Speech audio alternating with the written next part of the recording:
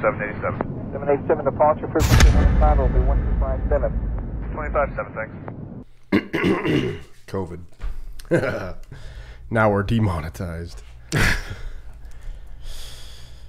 Welcome to SciFi And Friends podcast. It's been a little bit of a while. Oh, you're right in my shot. I'll move. I'll put it over here.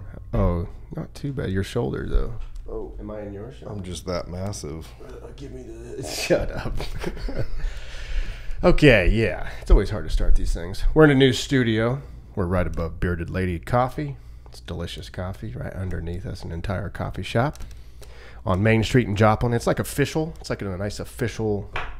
It's like a step up from doing it in just a random room in your house versus like, oh, we're in this Creative Commons.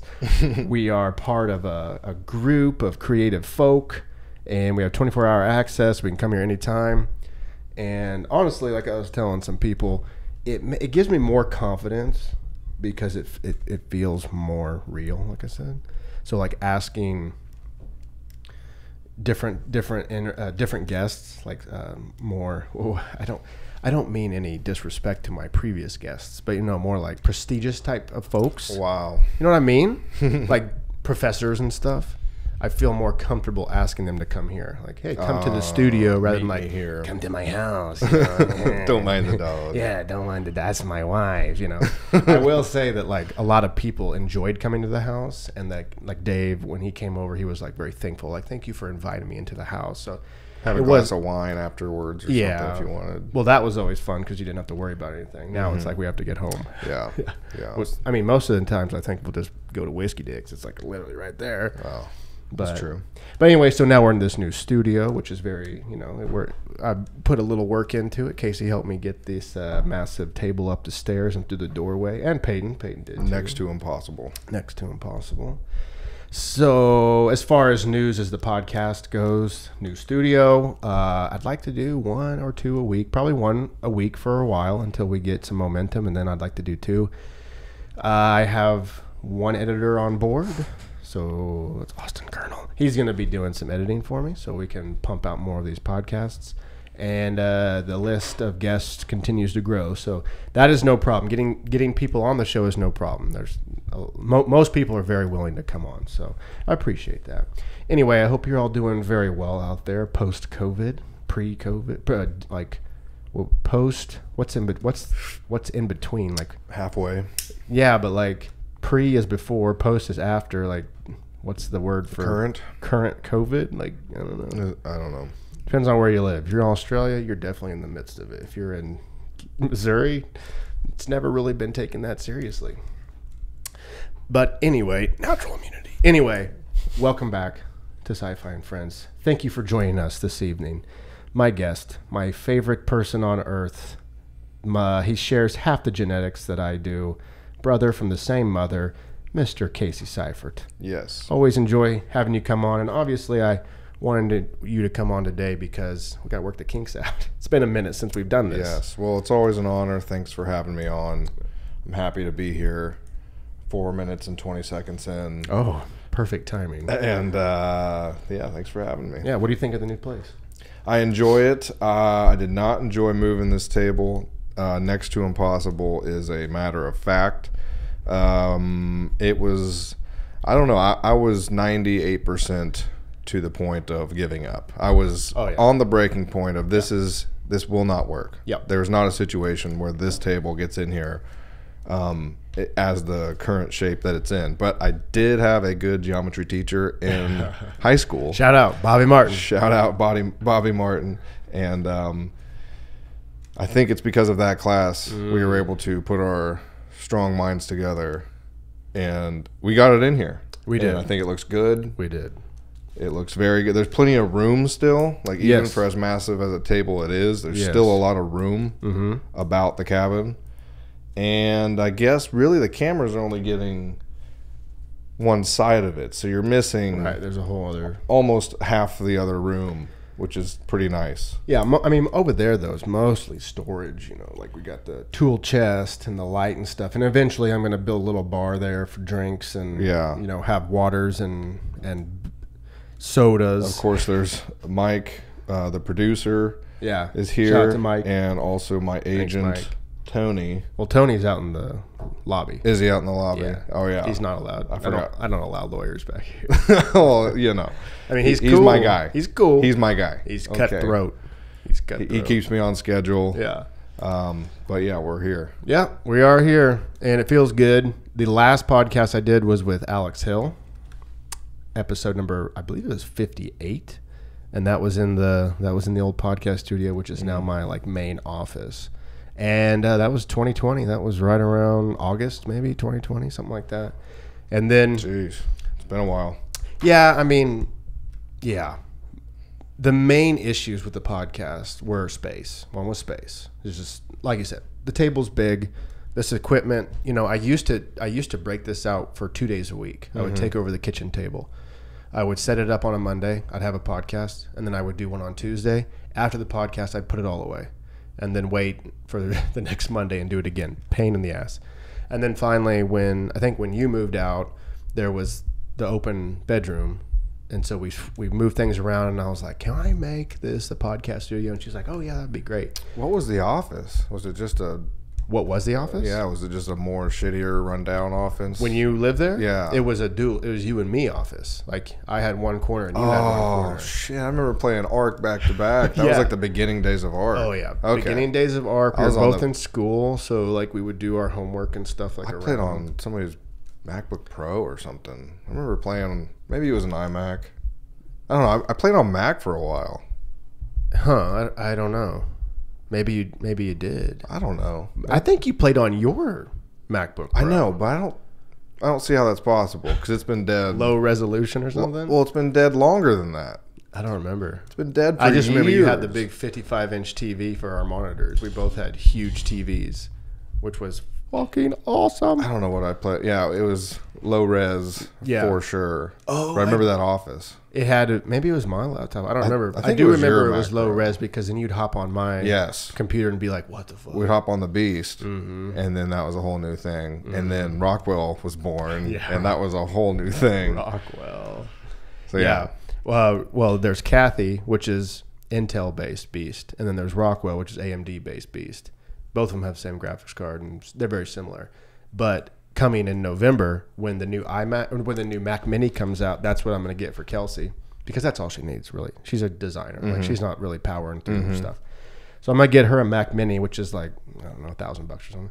And then I'm going to Frankenstein Rockwell and Casye and crisscross them and like see what parts can go with what, sell a couple of the parts, but just make some fucking insane. Well, maybe thing. drop some parts my way then. Yeah, you can have. I mean, like I can't use the CPU, so you could have the CPU. I don't know what I need. I know I want a graphics card, but I don't know what I need yeah. for what I need. It's got 16 gig RAM, so it's like, I don't know. Lance, That's probably what you should crank up a little bit. Well, Lance Benning talked to me one time. He explained it really well. I can't remember what he said at this point, but he explained the difference between like an editing, what you need as an editor in your RAM versus what a gamer needs in a RAM. And I don't know. He explained it really well of like editors like more long term.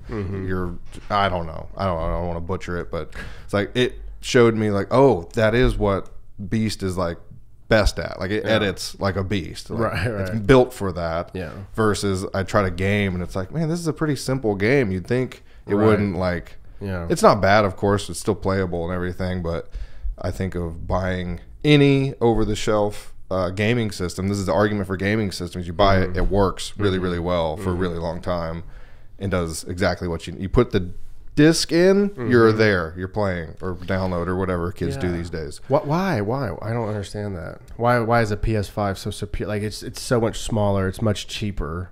I don't know if that's just because it's built. I mean, it doesn't word process. It doesn't web surf. I guess it can, but It can. why is like a PC? It can stream. Yeah. PC's more powerful, more capable of doing other things. It's more capable, but why it?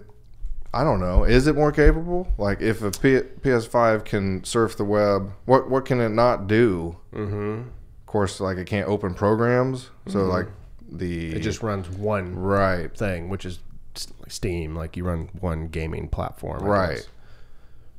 I don't know anymore. Like the PS3, old PS3 has Netflix capability and all that, like app capability. It's basically like a iPhone. But do you think if I bought the crazy graphics 3080 whatever, RTX card, Yes. and then bought a PS5 and played them side by side, like would the card stand out double the price of what the PS5 is? I don't know. I bet you'd be able to tell a difference. You think the card would be running smoother, cleaner, better, I think however you could probably so? crank up the detail and all that, to a higher level. I don't know. The PS5 is I think super PS5 powerful. has a lot of 4K at 60 that look really. I mean, like 4K at 60 is pretty gnarly, like stat or whatever. But I know there's computers that can, right. eat that for lunch. So I don't know if it would be running sure. like 4K 120 or something. I don't know, something crazy. 240. Yeah, I mean, if it's like, okay, no, watch the difference here type of thing. I don't know. That'd be an awesome. I would love to watch a video. Or But that's someone do it. one fucking thing Yeah. to a computer that costs one part to a computer that costs double the PS5, much less the body and the CPU and the coolers and the motherboard. It's like that's one piece. Yeah. If you want a crazy one, Yeah. What gets me is the size. that blows my difference. mind. PS5 is a console, right? It's like this big. A computer, Beast is big. Beast is in a big bodied case. And you got to have the CPU fans and you got to have the box fans and everything. Kathy's in one of the biggest cases I've ever seen. And Rockwell is actually the same, similar case, very similar. But compared to a console, they're tiny. Yeah. And then on a console, I'm thinking the PS3, they got a fan like that big. Yeah. That's it. That's the only fan. Kathy has 4 fans. And for those listening who don't know what the hell we're talking about, Ice Beast, Kathy, and Rockwell are all built computers. You built them all. Yeah. And they just have their unique names as identifiers, and that's what we call them. And, Right. Anyway, yeah, so I bought Ice Beast. Ice Beast is now in my possession. Yes. And you still have the other two. Yes. And Kathy is nicknamed after the hotel downstream hotel manager because Caleb loved her so much. Her name. Do you remember her? Yeah, I remember interviewing Caleb her. loves her. He loved her so much that I made him interview her because he was like so in love with her. Like she was like the ice queen to him, or like she wasn't mean, but she was like she's a manager. Like she's got that commanding like I get shit done. And he just loved it. He just loved it. So I made him interview her, and he just would not shut up about her. So anyway, when I built, he did help me. He did help me build Kathy. So when we built Kathy, that's what we named her. Nice. Yeah. Very fitting. Also, though, I'll look because Ice Beast has kind of like a little window you can look into or whatever. You can see the guts. It's like there is a lot of room. And it's 4 different parts or whatever. I don't understand how it works, but it's 4 interchangeable parts and like upgrading or whatever. Whenever a PlayStation or Xbox is like, they utilize the space, I feel like a lot better. It's Probably like, it's all just like a phone, I guess. You know, it's like, it's all there, but the design has to be a reasonable size. But from the picture, I've never seen I don't think I've seen a PS5 up close yet. But in the pictures, it looks huge. It looks like it's a pretty massive machine. Well, it's the whole technological difficulty of the further we advance, the more like power things take, the more transistors on a CPU or whatever. But then you get in with like you run into physics. Things get too hot. Things take too much energy, and you have this equation of at some point. You do run into literally like the limits of physics with our technology. I was typing PS5, internal PS5. I don't understand. Yeah, somebody. Did you see the kid? This is YouTube nowadays. There's a kid that fucking bought a PS5 or somehow got both the PS5 and Xbox and destroyed it. Like opened it up and it's like everybody's begging for one. Yeah. You know, it's been out for a couple months. Asshole. And he completely destroys it, and it's just for the sake of like destroying it. What? So he like beats it with a baseball Is he a white bat. guy? White kid? He's an Asian kid. Asian kid? Yeah, it's on YouTube. What? It's pretty painful to watch, honestly. Just why would you do that? But also, I get like the disgusting lust of it, or I don't know what it is. That doesn't. Yeah. Yeah, I think that's him. 4 million 10 months ago. Board smashing PS5. Do you think November 12th. It came out. Hey, mailman. Here's your stupid PS5. God, dude, this US guy mail. pisses me off. The Xbox. He's got 1.87 million subscribers. So he did it to the new Xbox. Play with it. But the Xbox. It's brand new. It just came out like a week ago. November 14th. I think it dropped in November of last So year. you're telling me Reddit is an unreliable source? Some guy on YouTube. My PS5, which I will proudly display on my TV stand. Thanks. I'm keeping my eyes on you. I mean, he's got 1.87 million followers. He bought several PS5s. Oh, that's not his only one. No. Yeah. We're contacting you about your order of PlayStation 5 console to let you know in advance that you may not receive this on the day's release due to high demand. Now I finally know how my viewers. I'm trying to find where he destroys Yeah, it. well, there's the controller. He destroys a controller. Look at that. I mean, the whole fucking thing. Such disrespect. Yes. It's brand new console. Average looking to This is how is karma. punchline of my joke. What can I say? Only the best for the best. Nag. Nothing's changed. Oh no. Ah!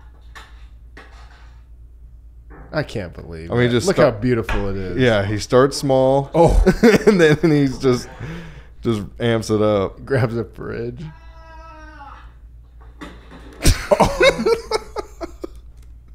Oh my god. Can you imagine if you're the Sony engineers and you're like, you see this video? Here, you wanted to see the guts of one, though. Yeah. Well, I pull up that one. Oh, okay. You have a better one than this. Yeah, an actual display of one that has Still working. Oh, it is? Still working. Nice. He talks about how much tougher the PS5 is than the Xbox, so that makes me happy. Nice. Oh, he's beating the shit out of it. Yeah, it is. And it's all snowy and wet and crap. He needs better tools. Why is he throwing a mini fridge at He's it? just- I mean, that thing's about bulletproof, the sides of it. He needs a sledgehammer. He's just throwing it on the ground. Oh, there you go. Now he's got the sledgehammer. Good God. And he left. I mean, this is what this guy does on YouTube. Oh my god. This is, I've been thinking about this kind of stuff a lot lately because, it looks like he's pissing on it, because I've been trying to figure out NFTs. Like, I get them, but I don't get them. Mm-hmm. And some days I get them more than other days. And some days I'm completely like, what the fuck is going on? Yeah. And so that kind of crap right there falls in the category of NFT craze, because it's like, who in their right mind, like if you were 10 years old and like, listen, you're gonna make $100,000 off destroying a PS5. I mean, just thinking about that concept, like trying to grasp that concept, like what are you talking? I'm going to make money by filming myself breaking a PlayStation 5. Yeah, you're gonna make a shitload of money. It just falls in the category of NFT of like, you see this picture of an ape, it's part of like 10,000 other apes. Yeah, this can be worth more than real estate, like 2 or 3 houses put together.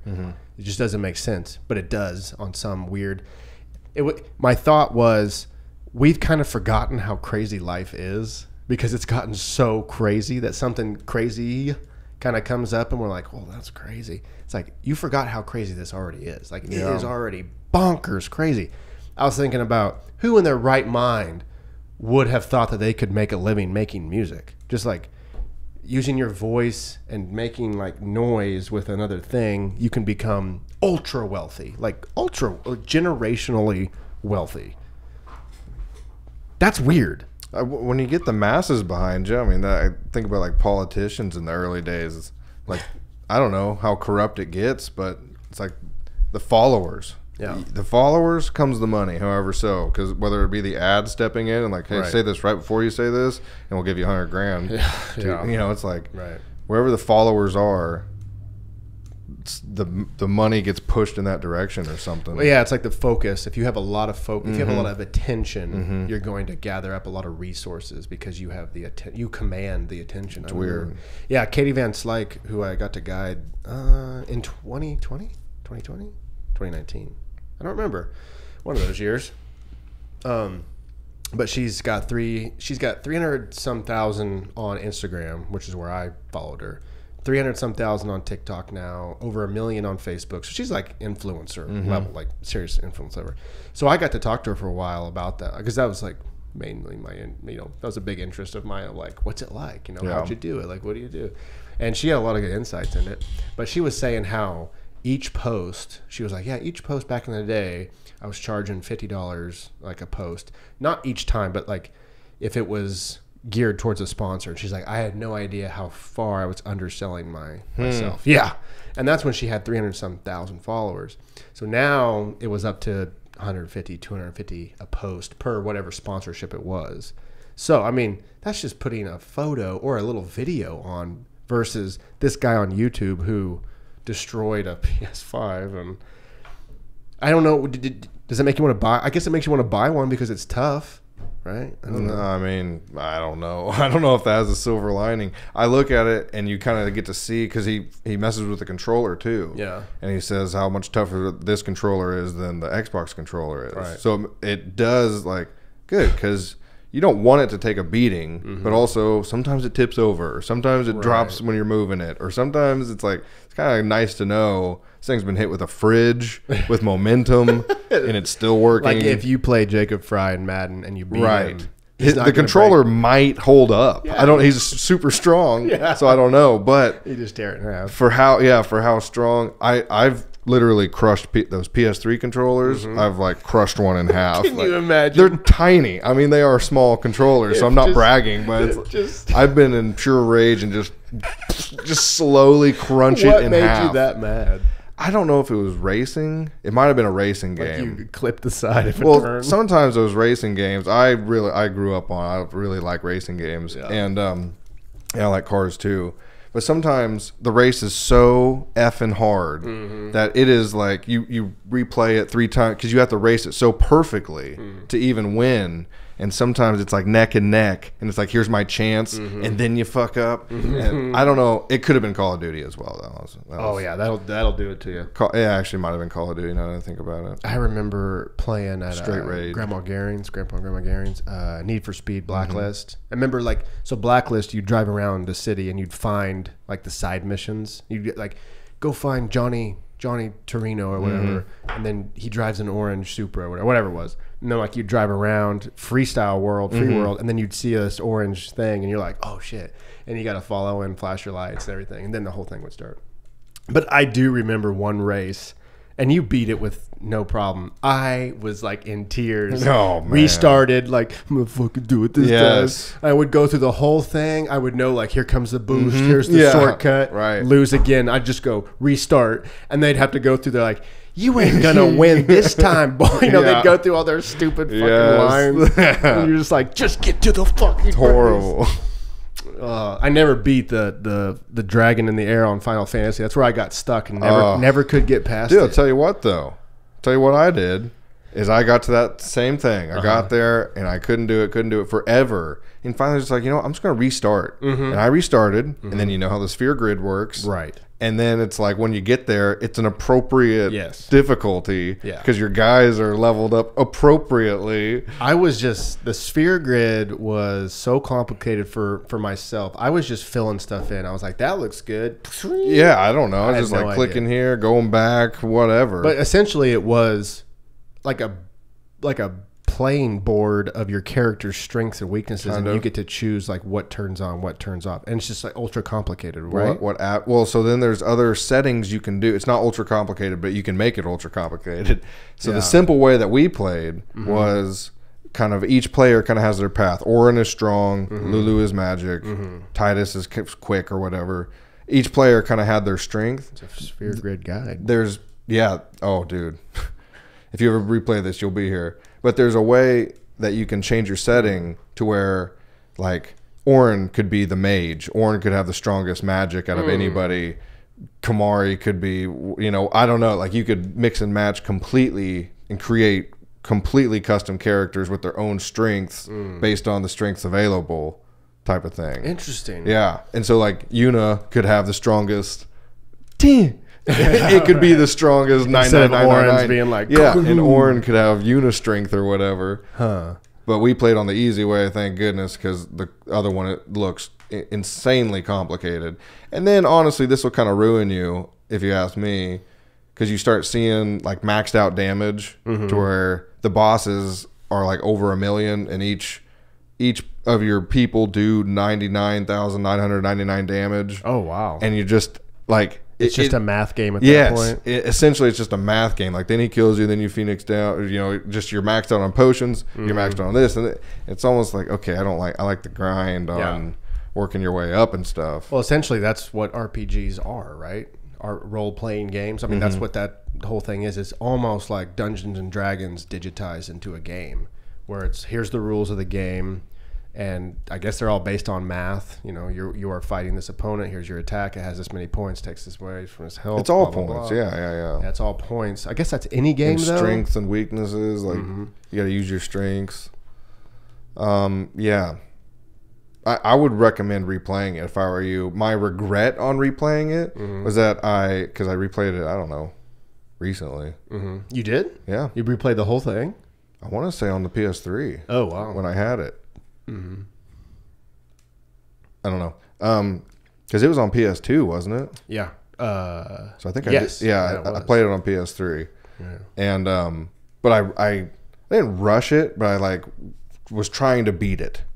You know, and I wish I would have just slowed down and like done a little side mission here, done a little what like play a little blitzball. Yeah, place it, like take time for blitzball, not worry about it's blitzball's still really hard. Even with my brain and like the internet right there and the research, it's like I was still getting beat. Oh, wow. And to do like some of the legendary weapons, ones, remember the Thunder Zone? Those lightning strikes, and like there's a whole thing behind that, like strategy, how to do that.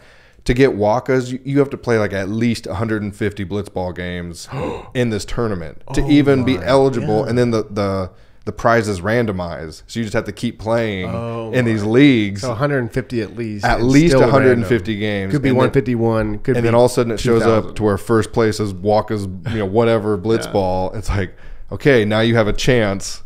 And if you don't win this tournament, it goes back to randomized, and you know, who knows when you're going to see it again to get Waka's legendary. Like there was shit like that. That's like, I'm not going to do that. I'm not going to use my time. I'm going to play a different game. I'm not going to grind that hard. That's unbelievable. I had no idea there was even legendary weapons. There's legendary.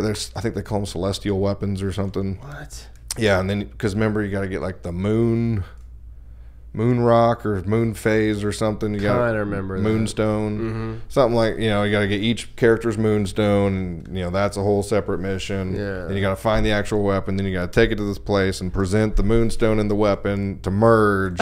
Dude, it gets crazy to where you can have long beaten the game, right? And you're still grinding.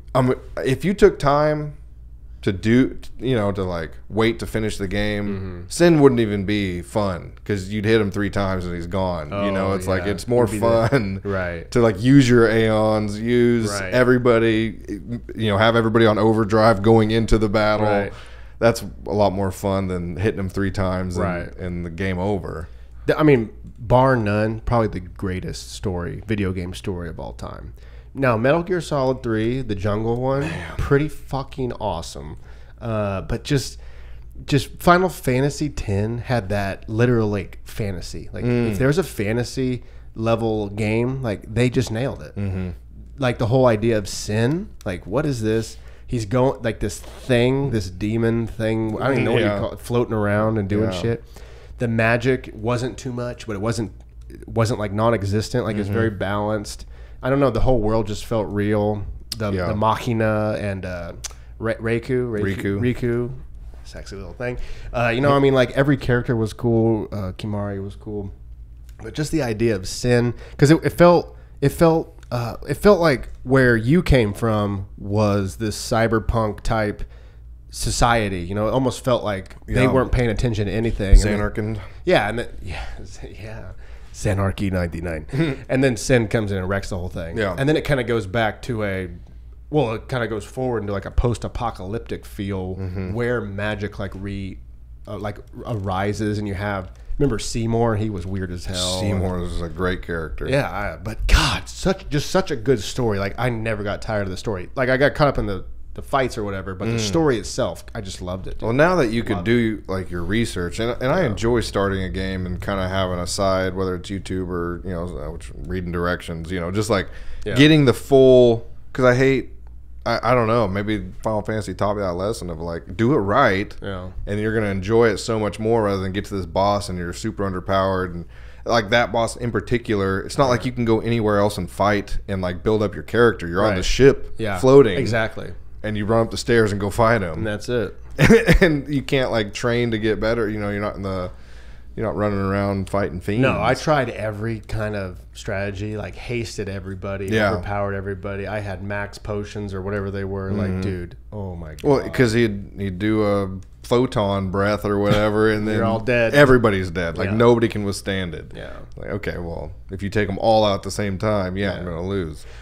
Funny thought as you say that. You said, if you played the game right, like you have a more enjoyable time playing it, in the sense of like if you play the game as the game creators intended, kind of like as long as you stay within these boundaries, like you'll enjoy the game. Like if you go off and do this shit like we did, like you'll get caught up somewhere. It makes me think of life. Like, is there a way to play life? Like, if you just play life in this way, the way that life was intended to be played, would you enjoy it more? I don't think life's about being enjoyed, though. I think games are, So then what would you say life's about? Come on, bro. Ask God. I don't know. That's where personal belief comes in. Like, well, yeah. What would Casye Seifert say at 29? Something like that. Yeah. Well, at your current age and experience level, and like what would you say? For what? I think it was the purpose of life. Nah, is that what it was? Wait. I don't know. What you said that life is not meant to be enjoyed. Well, no, you didn't say that. You said you said I don't know how did you phrase that? I said something like life isn't necessarily meant to be enjoyed. Right. Like that's not the end goal. Like it's just to enjoy. There's not a factual structure in place that the only reason we're here is to enjoy ourselves. Yeah, that does get sold a lot. I think like the greatest sacrifice is like a nun or something, or a monk, or any of those lanes is like the greatest sacrifice. They're living a miserable life. Don't let them tell you that maybe they're like content, but I would imagine as a human goes, it's pretty miserable. I don't know. Monks is like they're indifferent. We're not happy. We're not sad. So it's they've accepted it. Yeah, they aren't. It's not like a regretful thing. At least they don't sell it that way. But they aren't enjoying it. But also, it's not the opposite. Like are you having a good time? No, not really. So you must be having a bad time. Oh, right. It's like no. Yeah. I'm just not having a good time. Right. But I'm not having a bad time. It doesn't have to be the opposite. Right. I don't care for Biden. Oh, so you're for Trump? Right. No, I didn't say that shit. Right. Yeah. If it's not this, then it must be this. And like, there's a lot of gray in there. Yeah. Where you can still, That's weird. People do that a lot. They just knee-jerk reaction. They hear one thing and it's like, yeah, I'm not having a good time. So you must be having a bad time. No, not necessarily. It just means I'm. The only thing I can state in this in this experience I'm having is that I'm not having a good time. Right. Very interesting point of view. What was I comeback thought? I had 5 hours of sleep last night. 3 a.m., dude. 3 a.m. I'm in my office and I just feel like God.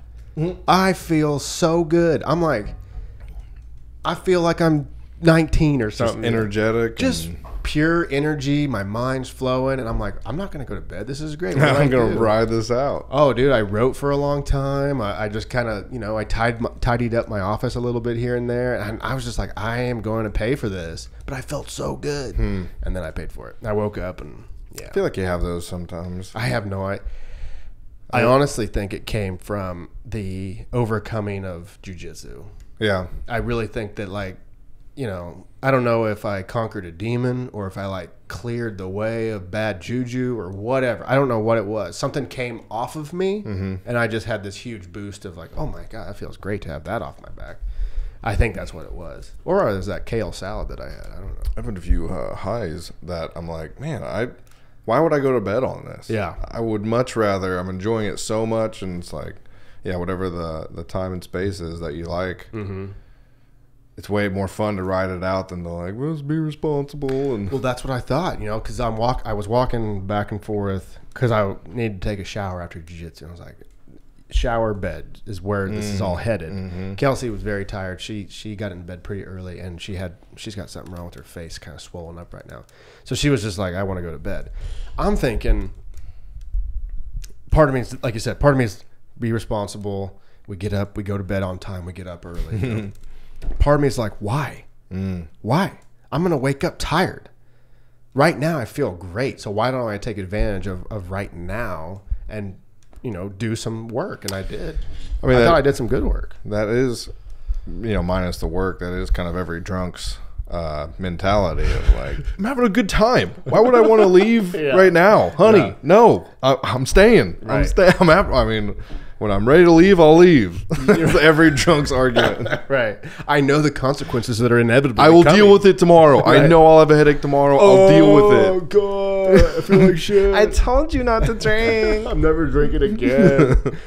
No, it kind of comes down, for me, it comes down to, well, I've chosen to leave this, you know, what is the word? I'm going to say unprecedented, but it's not unprecedented.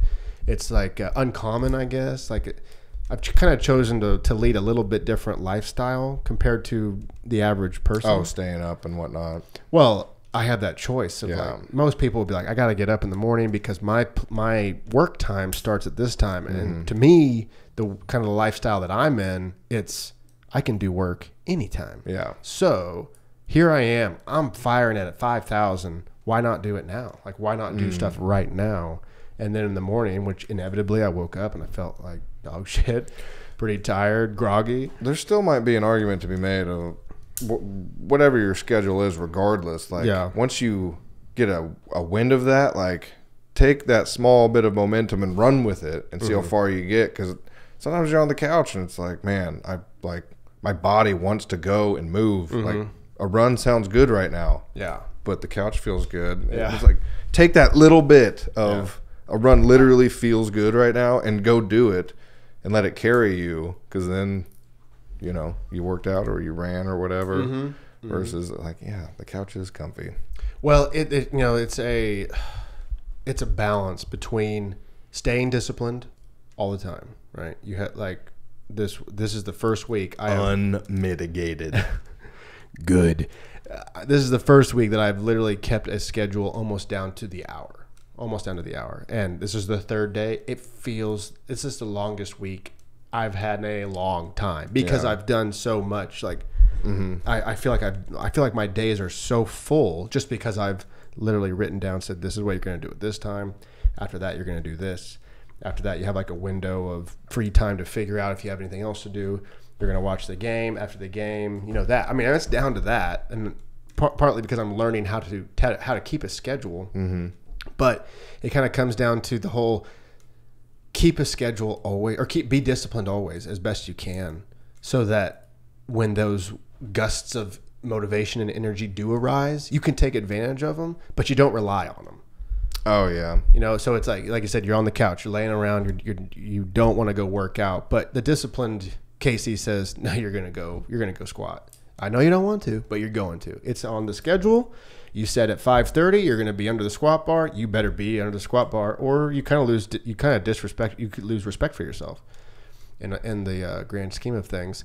But some days, and I think these become more common as you become more disciplined, you're under the squat bar at 5 because you're just so hyped. You're just like, I just feel good.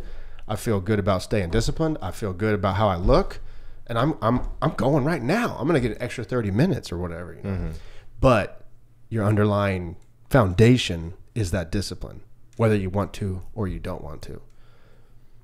Also, in the creative arts, and this is like a dilemma with the creative people, because so many times creativity, like creative jobs or whatever, they get thrown around with they almost get associated with laziness. Mm-hmm. Like we're just gonna lay around and fucking throw paint at the wall, and that's gonna be art. Or Mm-hmm. I'm a writer. I'm gonna go to the coffee shop. It's like, and I think a lot of people fall into that trap that want to be creatives. I think I fall into that trap sometimes. That you want to be this creative person, and you don't understand how incredibly disciplined that you have to be creative. I don't know. I know some creatives that weren't disciplined, and maybe now are dead. But That didn't turn out good. I guess we're all dead. But. Just saying, though, it's like, just do the thing, though. Right. That's all you got to do. If you're lazy about it, and I don't know. I don't think there's that many. There probably is.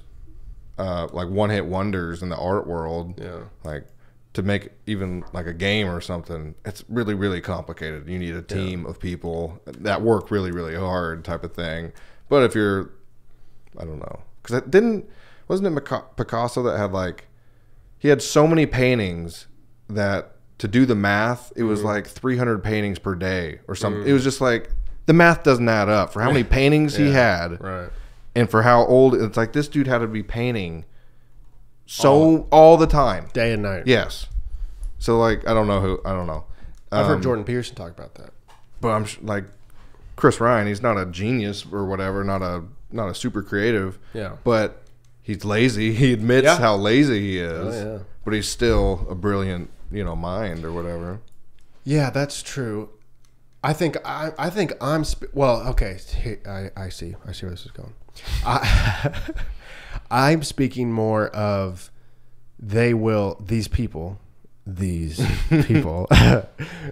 will kind of fantasize about being a creative without doing the work. Everybody does, right? Right. It's like the coolest.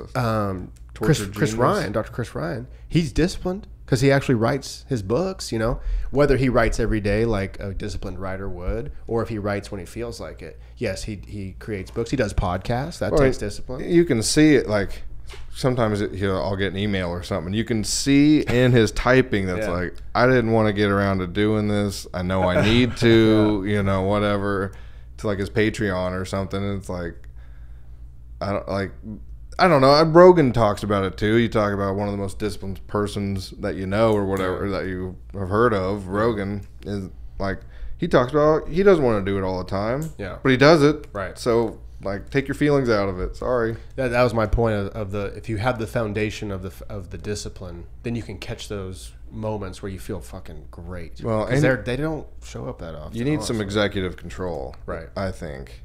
Like, when you take executive control of your physical body and like, I am standing up, I am going to the door, literally make it happen versus like, I don't feel like it. Like, no. I don't care how you feel. No. Adam told me a cool story one time. He either told me or he told me in a sermon. told it in a sermon. But it was his friend, and they were at like some sort of college. When he was at the college that he was teaching at, there was like some sort of gathering, and they had a punch bowl, like a spiked punch bowl or whatever for this gathering.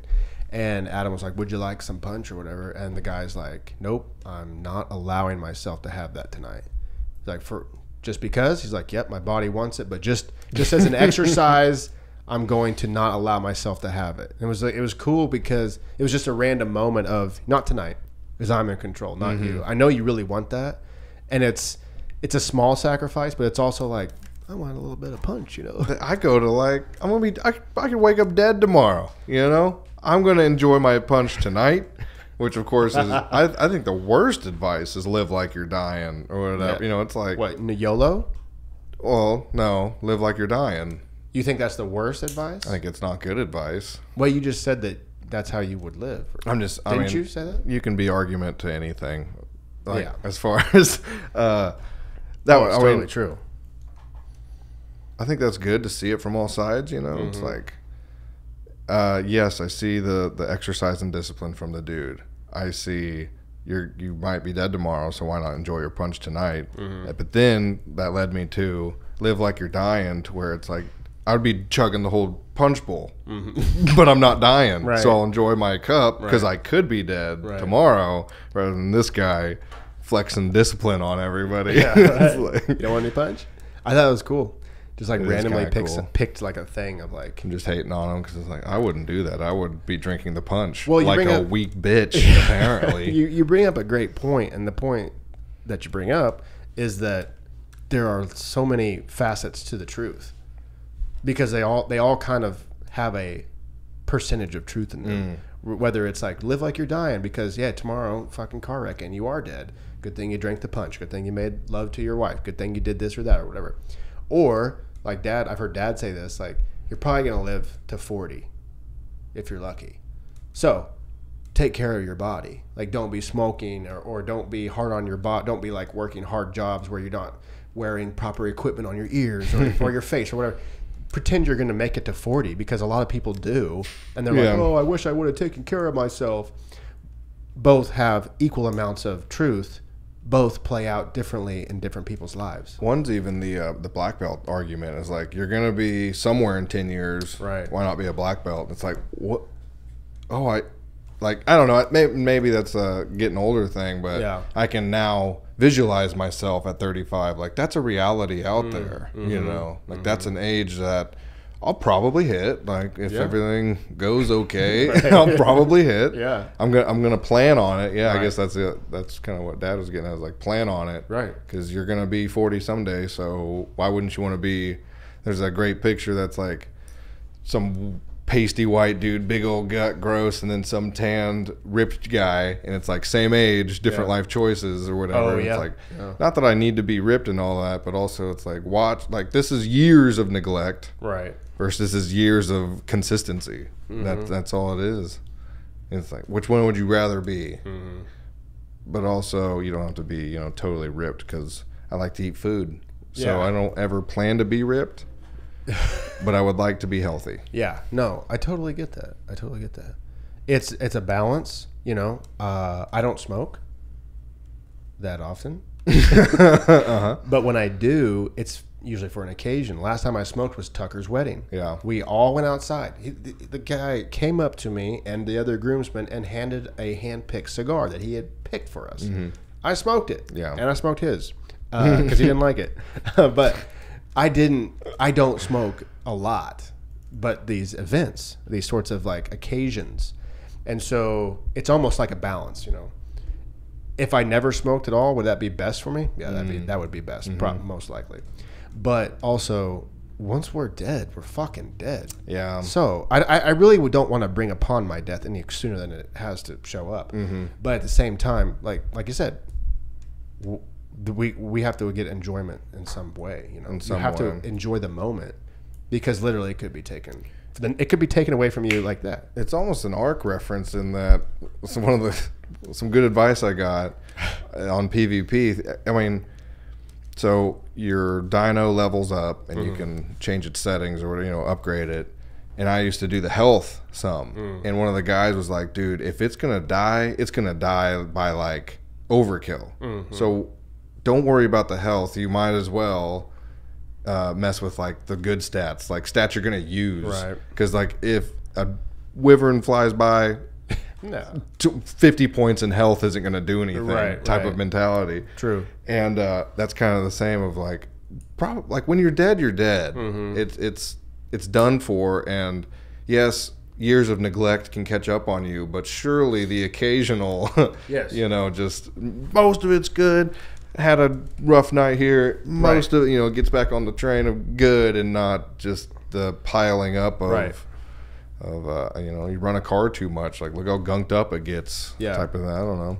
Yeah, when you said that, it kind of made me think. It's almost as if you choose when to do these things. These actions of neglect or these negative actions. I don't know what you call them, right? So you choose them. So if you have years of neglect and you're smoking and you're eating Doritos and you don't do shit and you're depressed and all this crap and you don't address these problems, it's almost like that's almost the definition of sin, missing the mark. Like you're missing the mark on your life. Like you're not meant to be doing this. But in the other sense, if you're living your life in this way that fits you, I think it says, live a life worthy of your calling in the Bible. I don't know where it says that, or if it even says that. It kind of says something like that, you know. But live a life worthy of your calling. So I think I get to choose like what's, you know, like Jordan Peterson says, like what's worth suffering for. You pick that thing that's like you can't not suffer. You just get to pick it. And if you really aren't careful, someone gets to pick it for you, and the suffering increases dramatically. But in the sense of, if you're just neglecting your health and your duties and your responsibility and life in general, it's almost sin. You are sinning against yourself. But if you are living a life that you deem worthy of what you're doing, of your calling, and it has a couple night benders, where you have a blast with your friends, or you have a wonderful getaway with your wife or significant other or whatever, or these moments that, yeah, that probably wasn't the greatest for my health or whatever, but how much joy that you got from it. You know what I mean? So it's not the same, like, oh, I'm over here doing all this bad shit, but it's not the same mindset. It's not the same energy, but it does produce the same result in some way. But yeah. What's the only vice that's like could be considered beneficial? Because I hear a glass of whiskey isn't that bad. Just like a glass of wine, it's like, oh, that could actually have positive effects if you treat it carefully. Well, we're all dead. We're all dying, right? As soon as you're born, you're dying. But maybe, correct? Okay, so like maybe the cigarette, what every cigarette takes off like 7 hours or something. I don't know, something like that. When can I pick like what 7 hours come off? I mean, that would be nice. But I don't know. I don't buy that. Because, yeah, the 80-year-old smoker isn't that common. But also, I don't know. I feel like it affects more of quality of life versus dying early, which, like, yeah, you are going to die early statistically, right. But also I don't know, I smoked for a while and it was the out of breath that got me. Just out of breath all the time. It's like, this is not okay. And I was even working out still, you know, I was like still working out or whatever. But I could tell. Is that outside? Yeah. But I could definitely tell. I don't know. I like to think that it's everybody that gets to the finish line and looks back on smoking or chewing or nicotine in this case is like, I should have never picked it up. You know, never should have started. Right. That's what you hear most of the time. That's what you hear most of the time. Or when they're on oxygen or, you know. It's anything that has delayed consequences, almost always, if it's negative, the people look back and they say, I wish I would have never done that. Yeah. Positive consequences, if it's long-term positive consequences, everyone looks back and says, thank God I started when I did, and now I'm reaping the rewards.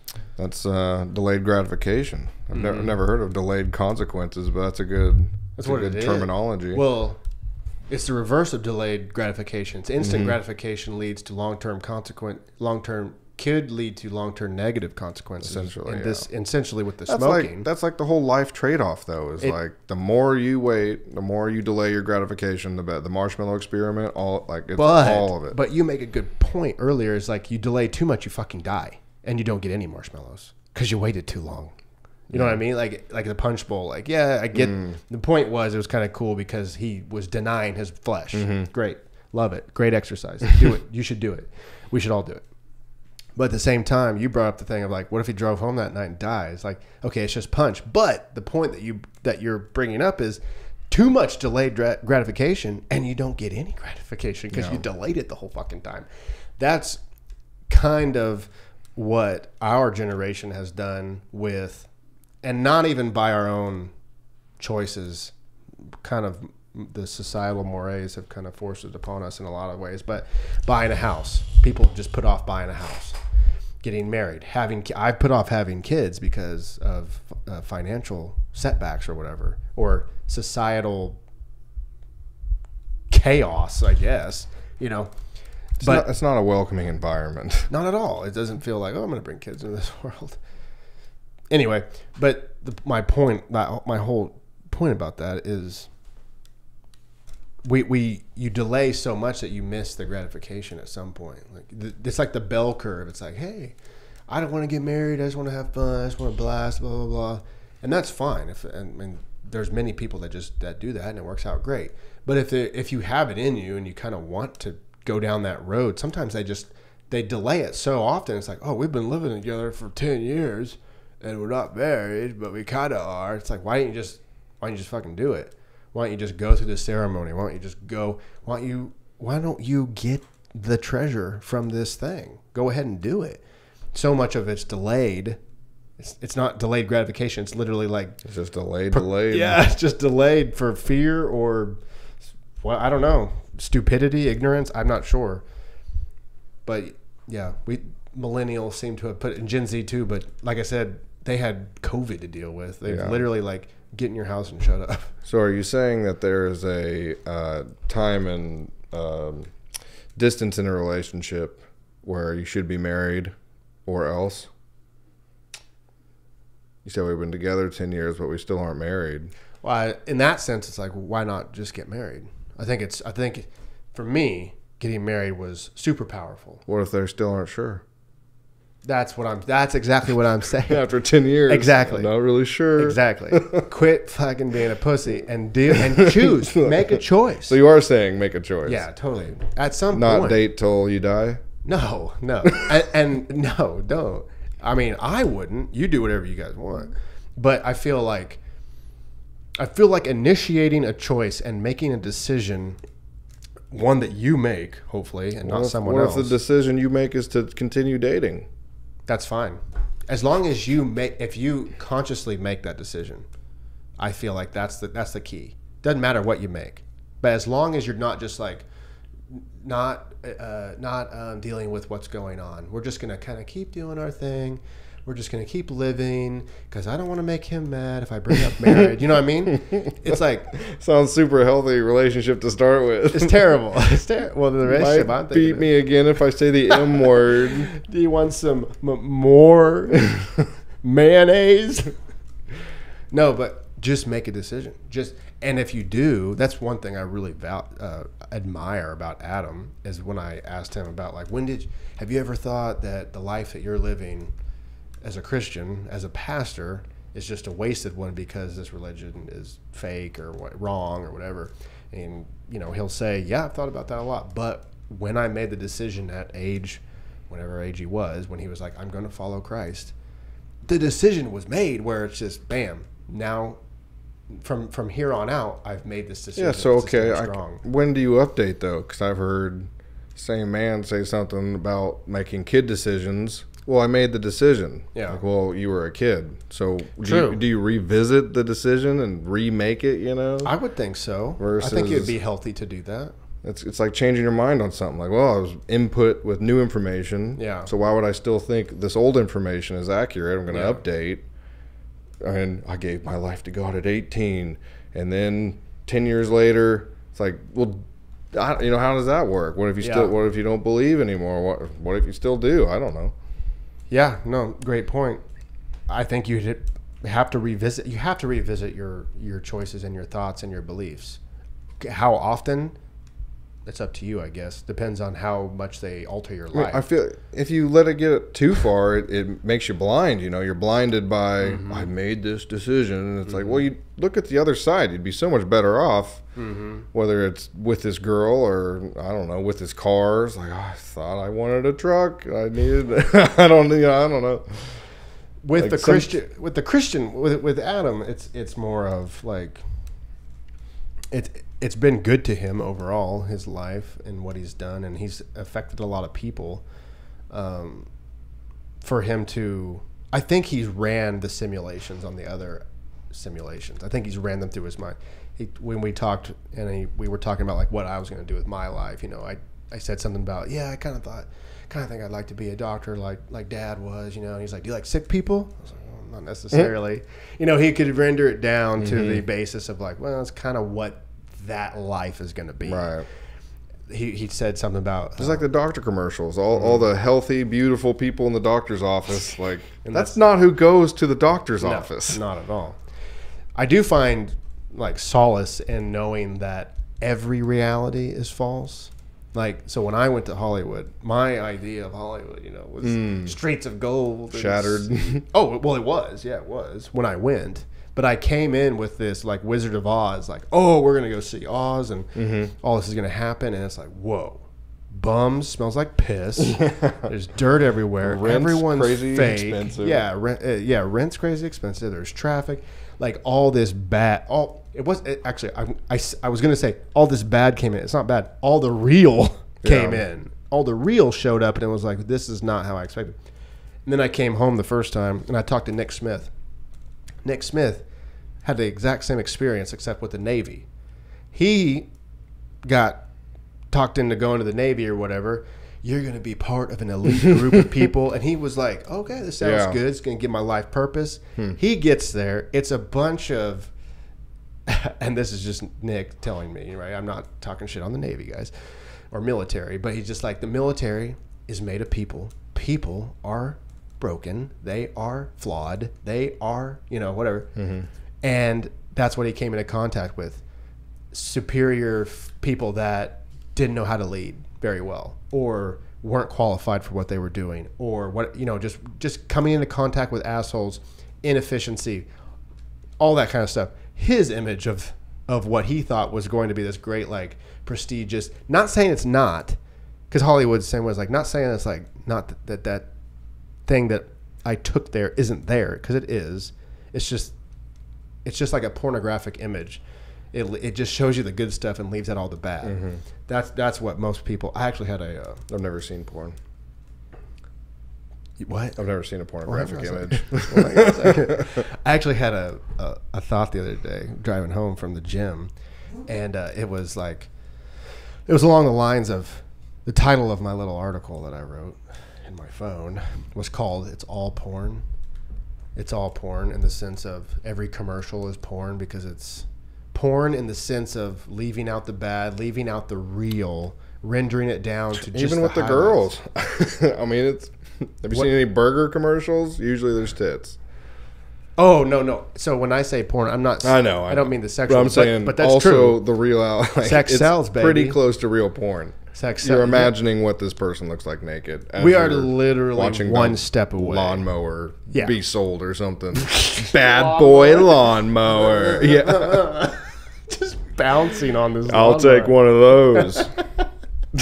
The dad joke, does she come with it? Yeah, classic. My lady didn't come with it. Oh, dang it. That costs extra. No, not in the physically sexual part of it, but porn, and maybe carnal is a better word. I don't know. But the whole thing, every commercial you see is rendered down to the perfect house, the perfect outfit, the perfect product or whatever. Every career path that you take, it's always presented. You ever seen a fucking commercial for the military? They're awesome. Yeah, they are awesome. They're awesome. The one where he rams through a screen. I haven't seen that one. Yeah, you have. There's a kid, he's in the street, and then this like cell phone screen comes up in front of him, and it's like digital him. He's making all these goofy faces, and he's looking at it like fucking pissed. Right. And it's something like, you know, the future he doesn't want to be. Something about society doesn't give it to, and he like just barrel rolls through it, and that transitions into him like in boot camp and shit. Right. Oh, it's awesome. Genius. I said if I saw this at 18, like that might make me want to do it. Yeah, it's great. I don't know what would have happened if I would have had access to Tim Kennedy and Jocko. Yeah, and those Jocko, guys dude. At that age, and how they talk about it. And obviously, my eye holds me back a lot. Like I never applied for the military, but the guy I talked to, he did mention the eye. Like, that's not going to be good. So that kind of sucks. But yeah, if I had access to those guys at a young age, I feel like I could have given 4 years or you know whatever it is. It's pretty stupid at 18. I know, real stupid. And then I just feel like the plan would have been closer to like let them pay for it. I'll live wherever. I'll get a good quality education. I'll run laps. Whatever, you know, like gonna go overseas. Actually, take an interest in the options there, because every time the recruiter was there, it was just like, nope. Yeah, keep walking. It was. There's no chance you're not looking for me. No, the same way that you thought there was no other path besides college. That's how I thought about the recruitment. Like, why even? I'm not even going to look in that direction. Right. I'm not going to the military. Right. I never even considered going to the When military. instead, I put 4 years in anyway. Yeah. Came out with massive debt. Yeah. You know, terrible mistakes. Right. Liver damage. You could have actually came out with money, zero debt. Yeah. I don't know, discipline. Like, sometimes I'll look at like NFL players, like, man, if I could be there or whatever, you know, like doing some crazy dream. But also I have to be thankful for, like, your brain developed in a certain way. True. And I kind of like how it developed. And like those NFL players say, they didn't get that chance. You know, they didn't get those late nights, those developmental times. It was like, now you're here. Now you're eating in the lunchroom. You're with your. It's just football. Here's your and like, packet. Yeah. So sometimes, I don't know. I try not to judge like an older generation, taking time for themselves to where it's like, you didn't do that yet. Like, no, they were working their ass off, doing something that took up most of their time or whatever. To where like I studied psychology, so I thought about a lot of these things and lived alone and thought about a lot of these things to where it's like, oh, okay, you shouldn't be so judgmental on. Right. Like, these are still grown people, with grown minds, but also it's like, you didn't take time for yourself. You know, you were too busy doing other shit. Right. Well, we've talked about that with our own parents, and then just people of that age with podcasts alone. Like, they didn't have podcasts. Yeah. If there's one thing that has changed my life drastically, podcast is going to be on the list. It's going to be high up on the list, because just like we've talked about, I've literally spent thousands of hours with Joe Rogan and his guests, and then from his podcast, Sam Harris, Jordan Peterson, Jocko Willink. Dude, I have spent. Chris I have Ryan. had Chris Ryan. I've had direct access to them via the podcast. They're in my ears, speaking to me and you and everyone that's listening. But I feel like, in that sense, the brain interprets it as they're literally speaking to you. Conversation. Yeah, your brain just interprets it like this person is talking. It doesn't really get it. Sorry, brain. It doesn't really get that it's a virtual recording. It's hearing a conversation that it thinks it's a part of. And I remember Mickey, I remember Mickey pre-podcast, and I know Mickey post-podcast, because I showed him a couple podcasts, and he was like, no, I'm not going, that sounds stupid, you know. And then he started listening. He listened to a couple Rogans, and then he's real big on Your Mom's House. Yeah. And Michaela is too. I just remember seeing like the glint in his eye or whatever, like the little shine, like, oh yeah, you got upgraded or something, you know. I don't know. I remember noticing a difference in how he looked after he had started listening to these podcasts. And I feel like that's probably what happened to me as well. I remember the very first podcast I listened to with Rogan. I have no idea how I found it or what the hell. It was with Steven Ranella. It's like episode 600 or something. And I was outside at Mom and Dad's, I don't even fucking know, doing something outside. And I just had it playing. And I was like, this is awesome. What are they talking about? Hunting? I'm going to go look at my hunting stuff. And then I've consumed so much. Yeah, and there's just something for everybody. I don't think everybody knows that. They're like, oh, I don't want to listen to Rogan. Like, then don't. There's thousands and thousands of more. Like, isn't podcasts, there's millions? 2 million podcasts or something. I can't remember what it's like. There's obviously more podcasts than there's ever been, but it's like the podcast market was more saturated than some other market. I don't remember what it was, but it's like, that's insane. Yeah. So there's something out there for you. If it's murder mystery, it's out there. If it's Dan Carlin hardcore history, it's out there. If it's Rogan bullshitting, which look through Rogan's guest, you're going to find somebody. Oh yeah. And usually if it's a good enough guest, you know, I guess depending on if it's like political or not, but like usually they're pretty timeless. Yeah. The information stays, and it's not like, oh, it's 2 years old, it's not going to be any good. Like, the information's still there. Oh, yeah. You know, the conversation is still there. It's worth a listen. And yeah, if you have any free time, I don't know, like, does everybody entertain themselves when they wash dishes, or do they just wash dishes in silence? You know? Well, what did people used to do? They thought, what did they just shut off like a robot? I think that's great. It's like a meditation. Like Meditation. Shut your brain off. Just gives your brain a time to. I blare the TV behind me with something. You know, it's like. But it's a podcast. It's probably a lecture or a podcast. It's a YMH, maybe a Pat McAfee. It's a podcast. Yeah. You could say that's also a meditation because like YMH, they're literally just they're doing what we're doing right now. You know, how often, I don't listen to it often. How often do they go into some detailed like, get your life together? This is deep psychology. Never. But they're so damn funny that it's like I want to watch just to see what they're laughing about. You know, I'll just hear Tom bust up, and it's like I need to see. Right. And kind of like you're saying of their real conversations. Like I laugh as if he cracked a joke in Mick's living room or whatever. Yeah. You know, it's like that's how I laugh. Not like at a movie. I don't know. I think there's like different kinds of laugh where it's like that's a punchline and then you laugh versus this. It's just a conversation. So the natural rise of like where are they taking this conversation, and then they take it there, and then it gets to the point of laughter, and they add on to it. It's all improv. It's like it's the difference between scripted comedy and improv. It's like, why is improv so much funnier? Because it's nobody knows what's coming next. So unexpected. It's completely and.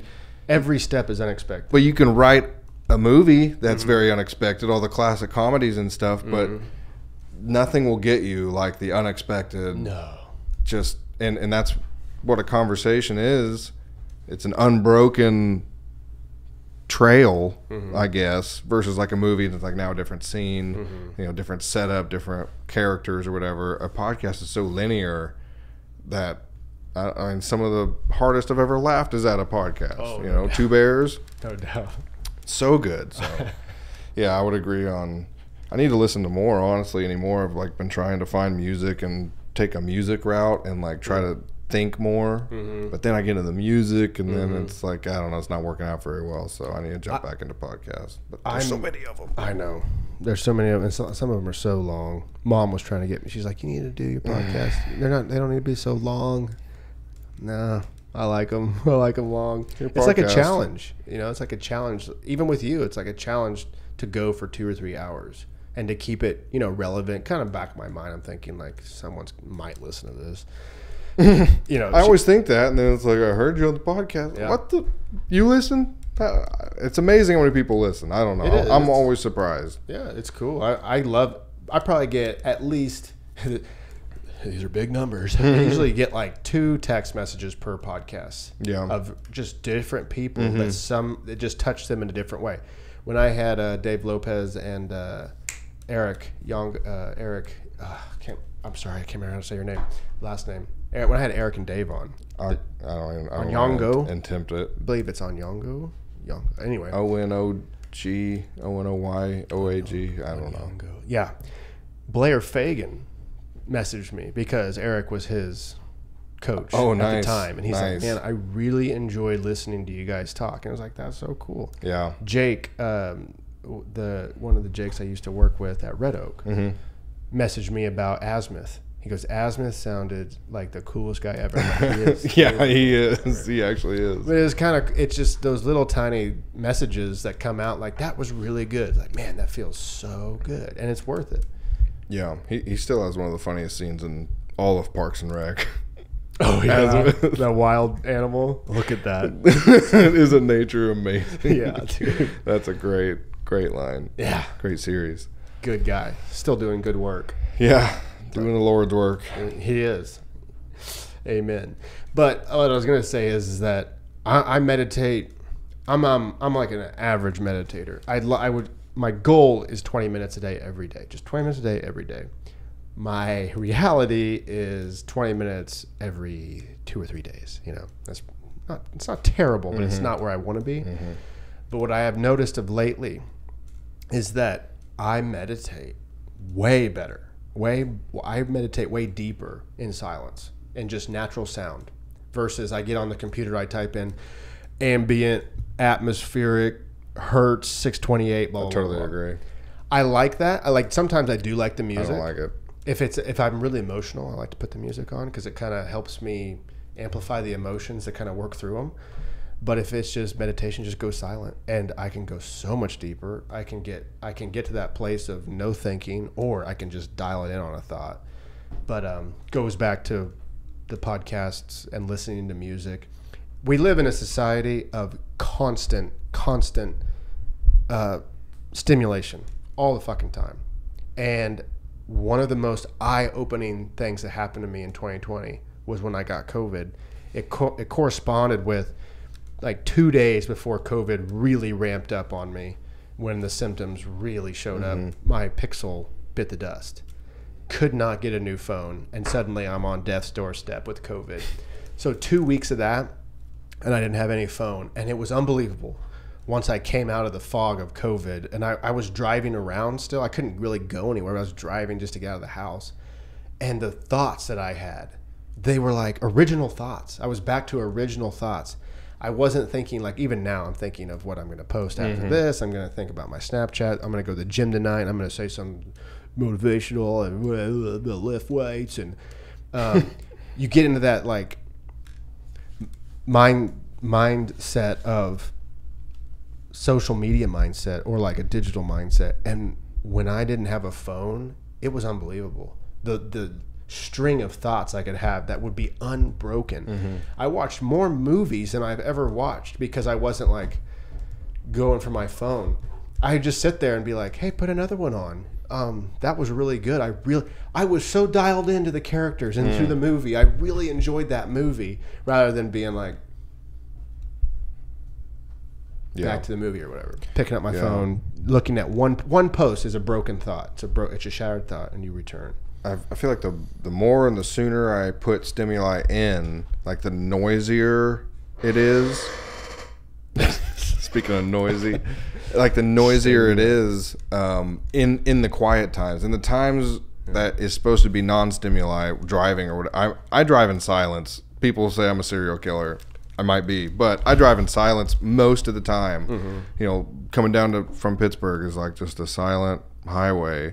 And I've noticed that when I wake up and like first thing is computer, you know, second thing is TV because I have to get the sound through the TV, but it's also my third monitor. So like monitor up, coffee, music, or like, you know, usually YouTube, finding just noise, and then going on, and then doing the phone, and then like, all right, time to take a leak. You go to the bathroom and you're looking at your phone as you're taking a leak. Like, okay, it's just nonstop. Yeah. And the more I do that, the more my quiet times are just like, it's like you can't put words together. You can't string a thought, not necessarily words, but you can't string a thought together, just bouncing around. And it's, I don't know if it's foggy or what, but I think that's the crucial point of meditation, to break past that. And you know, have that time of meditation to deal with all that noise, you know, and like settle it down after 10-20 minutes or whatever, versus just living with it. And then your anxiety is up, and no wonder you're fucking freaking out all the time. No wonder you're on Xanax. It's like you are overstimulated. Your dopamine, your neurons are fried with dopamine. Yeah, you overdosed on dopamine. And then that's why you're depressed, because you're overflooded. There's no spikes. I agree. Have you heard of dopamine fasting? Yeah, I have. Man, that was. Do you practice those? I have looked, and they really blew my mind. I have not done them, but it's like makes total sense. What are they essentially? Like what are they? That dopamine is an addictive chemical. No, right? I mean, like, what would you do to fast? Well, so I mean, dopamine. Everything, the things that you don't know give you dopamine. You know, just the feeling of your phone is probably some dopamine. And then of course the bright, pretty screen. There's a dopamine hit. And you got a notification. There's a big one. You know, whatever. But okay, so we're talking about being overstimulated. So that's just continual flow instead of natural spikes. What would a natural spike be? Hunter-gatherer dopamine. I'd say good food. If you had like a really healthy, probably you find good berries. You know, you see that color. That's a nice, you know, dopamine hit. You see like a good mate. Good mate. Yeah, there you go. There's a good. But otherwise, it's pretty like bland, right? You know, you're I don't know, smashing rocks together or something. So dopamine fasting would be like an obvious one, is get off your phone. Right. I don't remember all of them, but you know, just most of it was like screens, just because screens are freaking beautiful to the eye. They make you, they pull you in, they make you want to do more. I think of like just camping, because then you're just away from it, and the more you're off your phone, the more, you know, something transforms. We always had the kind of tradition of like day one, rest. We aren't doing shit. Keeping the fire going. You can nap as much as you want, no judgment. You know, you can walk, whatever. Day one is always rest, and then day two you can do camp stuff or whatever. But it's like something happens in that second day, third day range, and then of course the longer you go, the stronger it gets. Of like it's a real reset. I need to go camping this year. Yeah, we do. It is truly a reset. I always notice that when I'm out there in Elk City where we camp, that the first day, like we said, the no judgment or whatever, my mind is so loud. It is so loud out there in the middle of nowhere. Even if I don't have my phone. Sometimes I've had my phone. There's not much service or whatever, but you're Snapchatting your fire or whatever. And then sometimes I've put it in the truck or whatever to just, I'll come back to it. But my mind is so loud. Hey, you got this to do. Hey, you need to read that book. Have you checked your phone lately? Have you checked your phone lately? Wonder what everyone's doing. By the second day, it's still there, but it's quieted down a lot. Yeah. By the third day, it's really quiet. It's there. It might be gone by the third day. Fourth day, it's definitely gone. You've entered a new realm of thinking. You've emptied out all the junk, I guess, all the stimulus. So now you've like hit baseline, and then if you leave on the fourth day and you return to society, it's mind-boggling. It jolts you when you like. I stop at a Walmart right there in Independence and get a drink or something, and I like Parsons? going. No, in Independence. Oh, camping. Yeah, from camping. And I remember every time I've ever done that, and I walk in, it's almost too much. The sounds like ding, ding, ding, ding, ding. Well, and that everybody's in their own lane type, like.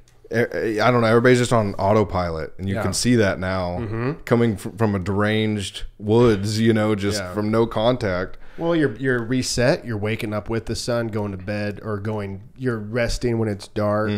Then the most noise that you've heard are some birds in the wind, you know, crackling of a fire. Crackling of a fire. Your own voice, maybe. Yeah. Usually, I don't talk at all. Yeah, you know, there's like days I don't talk. Yeah, literal silence. You can think about things. I've taken a journal and just like write. Just you know, no holds barred. Just write what the hell ever comes to your mind. So you're instead of taking in information, you're actually downloading information, which is clearing out space and clutter in your head. So you kind of get to a point where it's like you are literally blank. Yeah, you're just out there, and then you enter this chaos world. You have chaos world. Isn't that what the video game was called? Chaos Island. Chaos Island. You have like crazy fluorescent lights, and you have all this like bright colors of clothing and food. There's people that are very strange, especially in Walmart, and it is very overwhelming to re-enter. But then you like back to my COVID story of having no phone. Well, like a week after that, I got the iPhone 12, and dude, you talk about. I was addicted to the phone before. I went through the roof. Like I am still struggling with it as far as I need to back off this thing. This thing is an alien that's trying to get inside me to burst out of my chest. Yeah. And I'm just like, hop in. Yeah, right. Let's do it. But I just look back during that time and you kind of talk yourself out of it, you know. You think, I could never live a life like that. I could never live a life where I unplug so much that, you know, I don't have a phone. I don't have a social media account. Like, I don't know. One of the fallacies that I believe is that someday my social media will generate money for me. It's going to be my job. So I better if I don't post, it can never happen. Is it worth it? How much has it already taken? How much is it given? But you always think to yourself, like, could I just go off? Could I just live life like this? Could I just have like a flip phone and maybe check my email every once in a while and make money and exist? I always talk myself out of it. I don't know. Why do you have to go down to a flip phone? Why not just have a smartphone? You could still exist. You know, monitor your internet time. You know, like you use your internet time intentionally, assuming you don't work from the internet, and then live your life simply. I don't know. Is that just bills? You just got to pay for the damn thing? Right. I mean, you just have to pay to exist. Yeah. How much do you have to pay? I find it interesting that all these guys are people in Silicon Valley or all these tech people who create shit don't use the shit. They develop this stuff, they make a crazy amount of money, and then they become the weirdest off-grid motherfuckers of all time. They don't have any social media accounts. You ever listen to Jaron? I can't think of his last name. Fascinating dude. Wrote the book 10 Reasons Why to Delete Your Social Media Accounts, about how much they control you, which is 100%. Of course, we know that. The TikTok algorithm is insanely strong and revealing. But he doesn't have anything. But he comes from the tech world. He created a bunch of virtual reality software or whatever. He plays instruments. He has no TV, no computer in his house. He and his kids like garden and they do hard stuff, hard reality stuff. But he has the cheat codes on money. But he has the cheat codes on money. That's where it always changes. Is I have infinite amount of money, or I have enough money to where I can exist outside of the matrix. But I made the money off getting all of you addicted. Essentially, that's what Zuckerberg did. I'm going to create this platform. I don't know if that's how it started, but he created a platform that's insanely addictive. It's a slot machine in your pocket. And now he has the cheat codes on the money, yet the money, the infinite amount of money, comes from enslaving everyone that uses the program. You say enslaving. I mean, I could see how he could spin it. I mean, you downloaded it on your phone. You made your own account. And that would be a great monologue for the devil. If the devil's like, you made me just do this shit. You made me cheat on my whatever. You made me go to war. I didn't do anything. You did it. I just presented the I was going to say, it's like, I gave you the chainsaw to hack the guy's head off. Yeah. But you're the guy, you're the one that hacked the guy's head off. It's like, I gave you the tool. But then again, I mean, then you could almost blame it on a capitalist society of like, if I didn't create a social network, somebody else is going to create the social network that takes over. And obviously there's plenty of them out there at this point, but it's like, thank Tom for MySpace for erecting this idea of like this social platform. Social's not even a good word for it, but I guess there are people using it. So social's good enough for the word to where you look at a flat screen that has information on it that other people put on there, and then you get mad about it. And then you comment rude things to your friends because it's not to their face. Grandma, you shouldn't have posted that. I don't know. I mean, I don't love social media, but there's things out there. It's like even sugar. It's like, I don't love sugar because of what it does to me, but I love the taste of sugar. So what do I love about social? But there's also the poison along with social media. I don't know. Likes feel good, but at the same time, it's like, oh, the same 6 people liked the same post I posted before. Thanks, guys. Like, I don't know. I think the dopamine stops after it's like, these are the people keeping up with me, which I love dearly, but also it's like, well, I don't know. It's not like, is being worshipped a good thing, you know? I don't know. It seems like a lot of pressure. Why me? So, yeah, I mean, that's kind of what it is, I guess, is self-worship. Here's how great I am. Follow me. Literally, that's the verbiage. Follow me. Follow me for more investing tips. Follow me for more workout tips. Followers. That's where the money is. Whether they literally walk behind you and follow you, that could be a stalker or a creeper or something. So I don't know if the money comes with that, but digital following for sure in this day and age. It's like, it doesn't matter what it's for, destroying PS5s or George Clooney making an awesome movie or whatever the case is, get the followers and then the money will show up around you. You know, it seems to be the equation. Seems to be. Definitely seems to be. I think, so I rewatched during COVID. Okay, where do I start this? COVID, the entire event of COVID, to me, was far more traumatic than what I initially thought of it being. I thought of it being just like, okay, we're good. We'll get through this, blah, blah, blah. But the longer we were in it, and I guess we're still in it, the more difficult it became to understand what was going on. The more light that was shown on my reality of, well, this is false, this is worthless, you're weak here. Like, it just is like the light turned on, and all the COVID light turned on, all the cockroaches was like, oh shit, there's a lot of these cockroaches, personally. And now, just recently, I feel like I was spinning through space like the chick in Gravity, and it was just like, finally got hold of something of like, good God, what in the fuck? Got hold of something, and just recently, within the past couple of months, have started to be able to reconstruct reality in a way of making sense of like, okay, all this crazy shit happened. Now I can proceed forward to a future which I hope to obtain. Where was I going with all this? It's a big idea. Oh yes, social media and whatnot. There was so much to me, and I think other people too. That's why everyone's quitting their jobs and like, I'm not fucking doing this shit anymore for $6 an hour or whatever. Like, I'm not going to play your games. I'm not going to continue to be a wage slave or whatever. So much of our reality was questioned, and so much of it was like, what are we doing?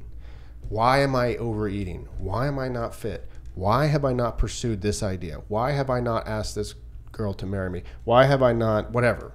Or why am I? Why am I overeating? Why am I procrastinating on this? Was it the time off? Probably. Probably part of it was being home. Literally, there's nothing to do. You're not going to get called into work because it's a lockdown. So it was almost in this sense of relaxation. It was almost a meditation. It's like a long-term meditation of a reflection of life. People they're cooking bread. They're doing the sourdough. You remember the whole sourdough thing?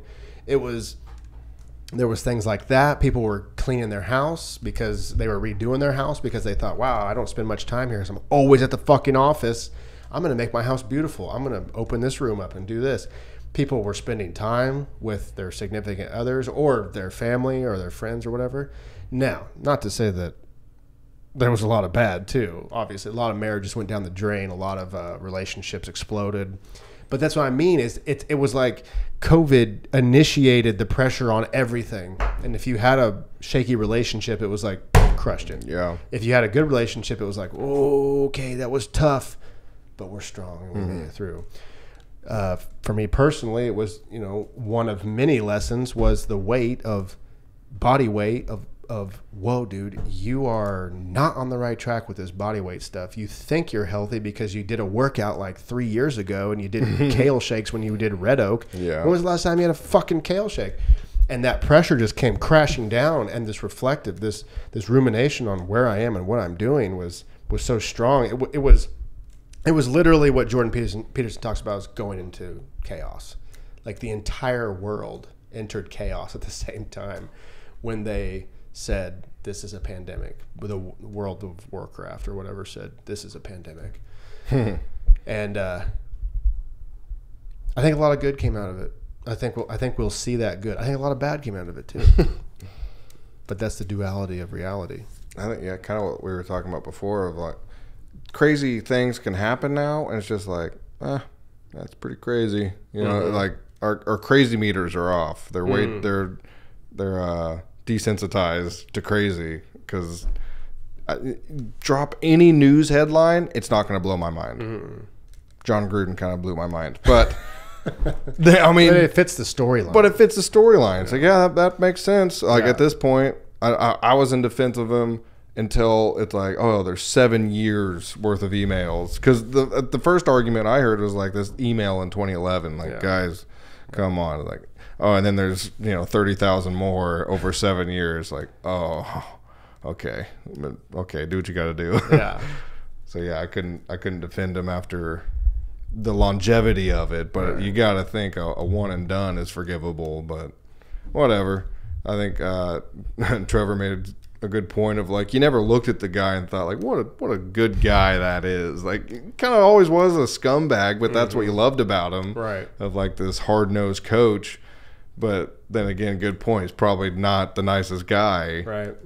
To where these emails shouldn't really surprise anybody. His doppelganger was Chucky, the killer doll. Did you see what he called Goodell? Oh my god! I don't want to say it on here because I don't want to get canceled, but it's pretty good. What did he say? He called him what did he call him? Something like a faggot, anti-football pussy. Like what? He's not the only one, you know. What you just? I don't know, but then you see Goodell, you know, put his foot down, and, like, release more emails until this guy is fired, you know, type of thing. I don't know. That's the story I heard, was that, like, release as many as it takes to get him fired. But do you know why they even found these emails? Because there was, like, this trainer in the Washington football team that is doing some, like, inside, I don't know if it's inside trading or what it is, but so this like trainer for the Washington football team is being, like, investigated by the FBI or something crazy. Wow. So they're going through everything, and then they're like, look at these emails from 2011 between the FBI found him. Yeah, because I don't know if he's under FBI. Like, this one guy is in deep shit, but then the NFL runs its own investigation, so they're looking at all this stuff. Right. So in Goodell's, it was like 300,000 emails or something crazy. And then, so, like, look through these emails, and so they get to looking through these emails, and they're like, Jesus, look at these John Gruden emails. So Gruden's caught in, like, crossfire. Like, he is maybe a dirtbag for the things he said, but also it's like, this wasn't even about him. This is just emails they found investigating this Washington football team situation that nobody knows. Like, they're still investigating to find out, but, like, it wasn't about John Gruden until they found these emails. Like, jeez. I mean, it's crazy. It is crazy. That's unfortunate on one hand, but also, like, I really don't care. But I mean, I don't give a shit, but I get it. Yeah. You know, it was to the point of, like, yeah, it happened. You slipped up. I don't know, whatever. Like, I see it as it happened one time. Come on. 10 years ago now, 2011, you know, 10 years ago it happened. I think we can move on. But then the longevity of it, 7 years of, like, oh, there's more. And, like, oh, that's just how this guy is. Right. And especially in today's climate, it's like, dude, Yeah. there was no way. Yeah. There was no way. And they were talking about, you know, Mark Davis owns the Raiders. His dad, Al Davis, passed down. Was a scumbag. Well, loved John Gruden, and Gruden's coached there before, so they're saying Mark Davis grew up with Gruden as, like, his hero, and then he just had to fire Gruden. Like, how emotional that must have been, or, you know, like, how tough that must have been, of, like, you brought him back for 10 years. This season's going great, you know, you guys are kicking ass and everything. And then you have to fire him because he's a racist asshole. That's what Dad was saying. He's like, what's Gruden going to do now? Like, he can't be an announcer. He was taken off of the Ring of Honor at Tampa Bay. He was? That's what I sent you, that article I sent you. He was on the Ring of Honor in Tampa Bay. He won a Super Bowl with them. Yeah. It was like, why? Is he up there because he loves black community, or is he up there because he won a fucking Super Bowl? Right. You know, like, this isn't about, oh, he's racist. Well, we better take him down. It's like, did you read any of the racist? He got fired. Comments? Oh yeah. Were they racist? He called they keep naming this guy, and then I'm thinking, like, this poor black guy is just living his life. Right. I don't know. Was he a player? He was an administrator, I think, maybe a coach or something. Right. I don't know.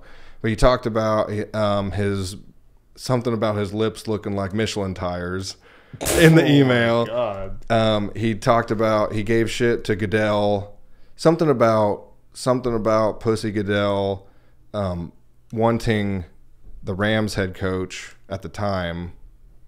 You would know him. He was trying to get him, something about pressuring this Rams coach to draft Michael Sam, the first gay player in the NFL.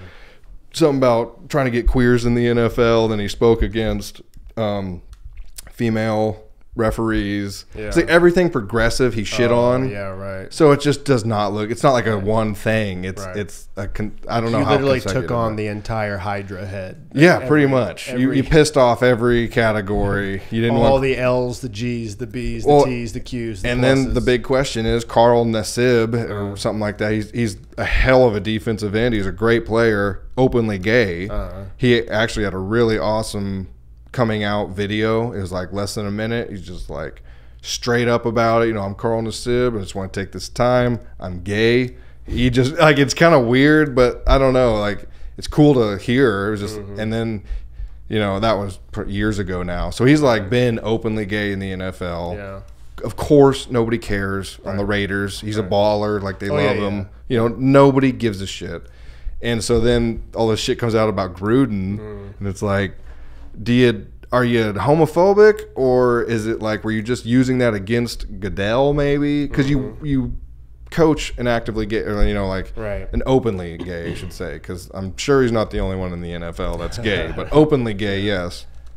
And so people were wondering, like, I wonder if Carl forgave him or talked to him, or maybe Carl convinced him, like, hey, we can be cool too, you know, us dick lovers. Oh my- You know, I don't know. Right. Yeah. I don't know, but that's his own thing. And yeah, Gruden won't ever have an NFL job again. Oh no, I don't think he can do anything in the spotlight. You know, But that's what I hated about the Buccaneers taking down his name. Was just like, Yeah. he's not up there because he's a Right. political activist. He won you a Super Bowl. that He got fired. Isn't- Isn't that just? yeah. You know? Isn't that almost revisionist history? To where it's Kind like of. just erasing Yeah. things of like, who Tearing was the down coach that statues year? and shit. Yeah. I don't know. I got mixed feelings on that, but whatever. But same kind of concept is like, let's erase this, pretend it Right. never happened. When it's like, dude, I don't. That's how it happens again. Yeah. right? Well, yeah. Right. That's of course the ultimate argument, but it's like I don't know. Take the Super Bowl away then, you know, like take the Lombardi Trophy. He won that, so get rid of that. Throw it in the Tampa Bay. Throw it in the Tampa Bay. Yeah.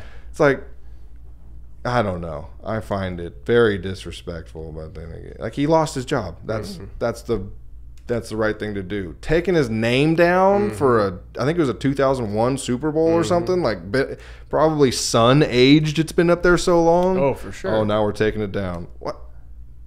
Why?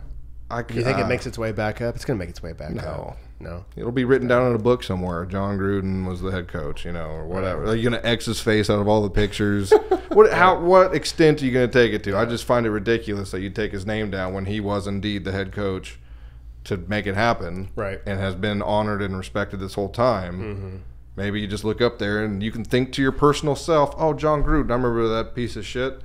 You know what? Right. Yeah. Whatever. Why? Oh yeah, he got taken down by emails or whatever. Like Oh, that. yeah, that's right. See, I mean, his that- emails from 10 years ago that- came out. That's the point I think you're trying to make, is like, he's so much more than just the emails. Like, there's so much more to a person than just the ultimate, that one slip up that they had. And not that they shouldn't be punished, but that's where the losing his 10-year. Yeah. He just finished building a house in Las Vegas, neighbors with Derek Carr, his quarterback. yeah. They were neighbors. Oh, He wow. just got his house done. Oh. He's not living in Vegas, Yeah. No, of course not. so But the sense of, Like, he's so much more than this email extravaganza, or whatever you want to call it, this phenomenon, whatever.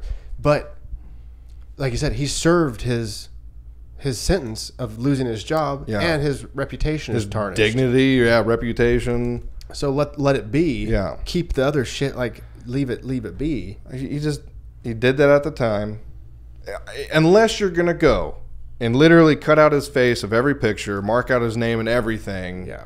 Unless Erase you're the gonna do history. that Ring of Honor should stay, Yeah. because that's like the first domino. It's like, all right, take him out of everything. Right. Apparently, Yeah.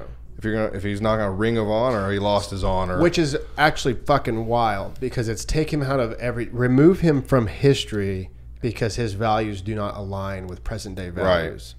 Right. That's fucking crazy. I mean, in a way, and of course the NFL is so political. Yeah.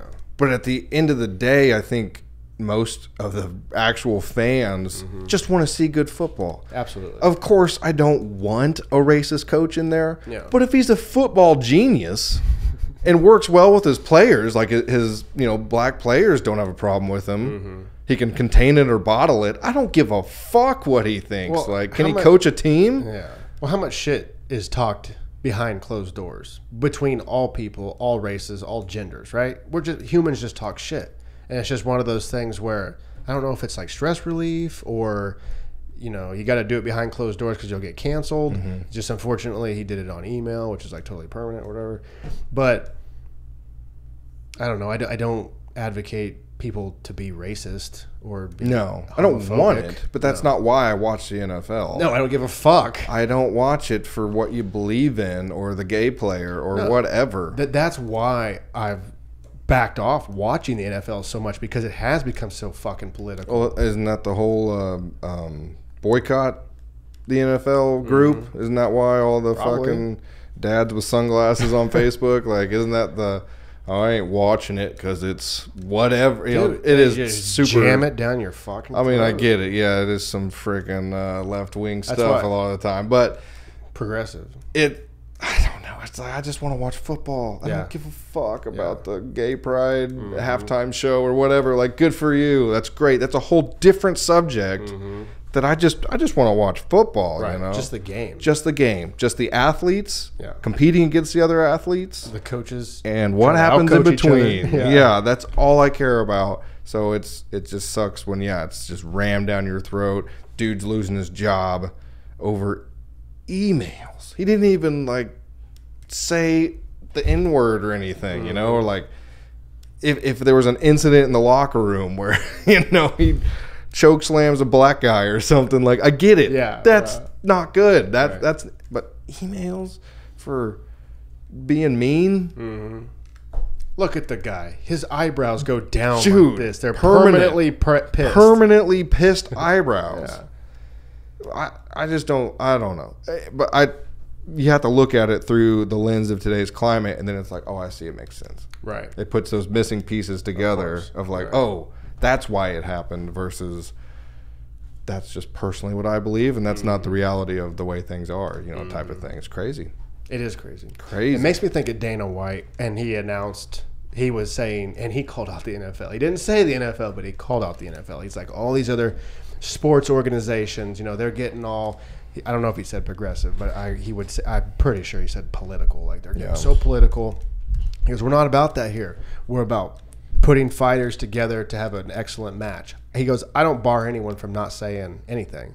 Fighters can say whatever they want.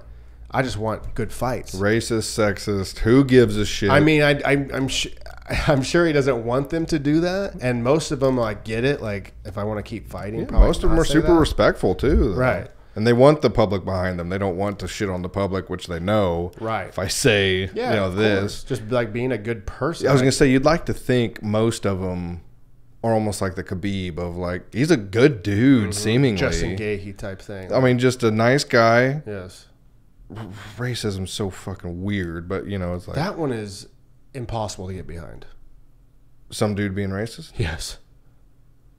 Well, I don't know. It's weird because, like the phrase, "Oh, he doesn't have a racist bone in his body." It's like, Right. does that mean you can be a little racist? Right. And then there's like, oh, everybody's racist. Systemic racism. It's whether you like it or not, you're racist for your prejudgments or whatever. Right. You can't help it. It's your knee jerk reaction. And Unless you're white. excuse me. No, I mean, But I think the thought that like a black person can't be racist, come on. it's called reverse racism. It's just called racism. It's literally the definition of racism. Yeah. Which is, whatever. I don't know. I think you should be good to people, I honestly, God-given honest thought, I think that entities like the media project that shit way more than what it really Yeah. is.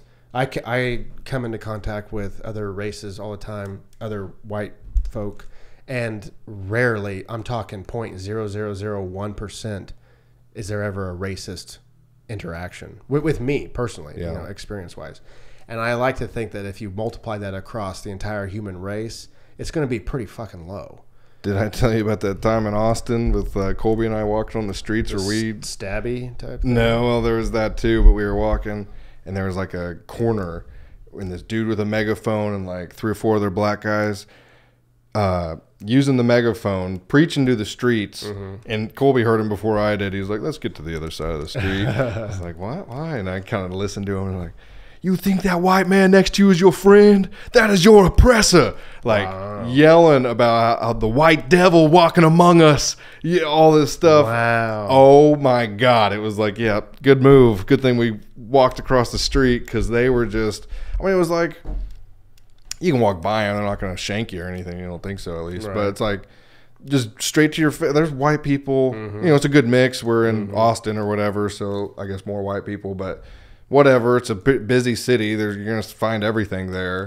And they were just beaming out the white devil and how, you know, the white is not your friend. Can't do that in reverse. That would not Well, last it's like, long. that sounds really, really racist. It is racist. It is racist. It's crazy. Yeah, it is. It's, Never heard that before. You know, I've heard the Christian crazy Bible thumping on this. Gays You're gonna going burn to in hell. fucking hell and all this. Never heard the white oppressor Does that on work? the corner. Does that ever work?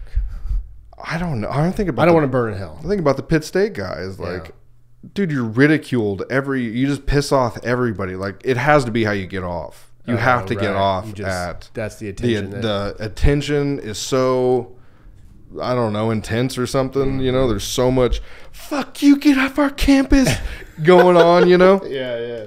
But then you see videos of it, and it's like, oh, they can do that. I guess it's legal or whatever, and you can't touch them. Blah blah blah. You know, cops have to get involved. It's the weirdest shit. It just doesn't make sense. But they fucking love it. The outcome isn't that, the efficiency isn't that good. Like how many? Yeah, what's your turnover rate? The you know, turnover how many rate people is like tell me more about Jesus after abominable. hearing you know, just totally rip into premarital sex or whatever. Yeah, versus someone that's just like super nice to you and like invites you over and has dinner and it's like, do you want to come to church? You're much more apt to be like, I guess so. If there's more people like I was you, gonna say like, yeah, we're eating at church tomorrow or whatever. Yeah. Like, okay, well, that sounds a lot more appealing.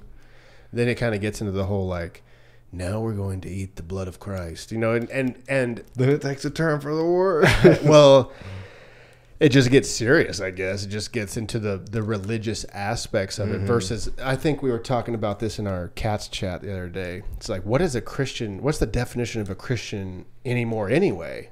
Because all it seems to me like that for some reason, TikTok Christian, I got Christian TikTok for some reason, like not like the make fun of the Christian. No, TikTok, it's the actual. It's like serious, like Yeah. you know, Goliath hanging around, and then it cuts to no. and it's David in the corner, something like that, which I kind of find cool, but I also don't like them because I'm like, I don't want these on my feed, but. What's the definition? Because basically, when I see those videos of like, this is what a good Christian is, it's just, to me, it's just a good person. That's all I see. It's like, don't hurt people, don't lie, don't steal, be nice, you know, work hard. Like, all you're describing to me is like a bland, good person of society. So isn't There's the difference like that person would give credit to God whenever a non-Christian would give credit to something else or themselves? You know, it's like give God. credit to God. Dude, that's something, I don't know if this is podcast worthy, but something that like mom, if she whatever, we move a big stone for her, she's like, thank God. And then my neighbor, lovely Corky, who I love so much, I'll like mow the lawn or whatever, do some work for her. She's like, thank you, Casey. And it's nice to be thanked. Like, God didn't move the rock, your son did, type of thing. It's like, that's like a legitimate thought, was like, wow, that is like really nice to hear a thank you personalized to me for doing the work. I don't know where that came Did from. you ever meet Alan Truong? Truong. Not really. Good dude. Not really. Amazing good, amazing person. Really love that guy. I love you, Alan, if you're listening. We met in Orange Coast College in philosophy or psych class. Okay, maybe I definitely didn't meet him. Oh, Alan, yeah. maybe we definitely Asian didn't meet. cat from Cali. You probably met him. Alan, briefly. if we met, I remember you. If we did not meet, I can't wait to meet you someday. Oh, you would love Alan. We were talking about one time because California, that was probably the most Christian I ever was. I was like the tip top Christianity, maybe high school. Yeah, high school's up there. Yeah, it's definitely up there. But I remember talking to him, and he made the point of like, when you pray over your food, you're thanking God for the food. Like, why aren't you thanking the duck for giving his life Oh, so yeah. that you could eat? Why aren't you thanking the cow that was slaughtered? You know, like, thank you for giving up, which is what the Native Americans The would cooks do. that took the time out of their day to prepare you. Which I guess the argument to that is like you could do it all. Like you could say, thank God for the food. Thank you for giving up your soul, your life, your sustenance for my sustenance. Thank you for your sacrifice of preparing all. Like you don't have to stop with just one, you know, right. one or the other. But it kind of goes along with your whole thing of giving God the glory and forgetting the human. I guess that's where I was going. Giving the with it. human that actually performed the duty. Some other credit to some other thing. I guess the life force of the duck, or, you know, it's just not that thanking God is like just evaporation, like it goes nowhere, but when somebody else could use it.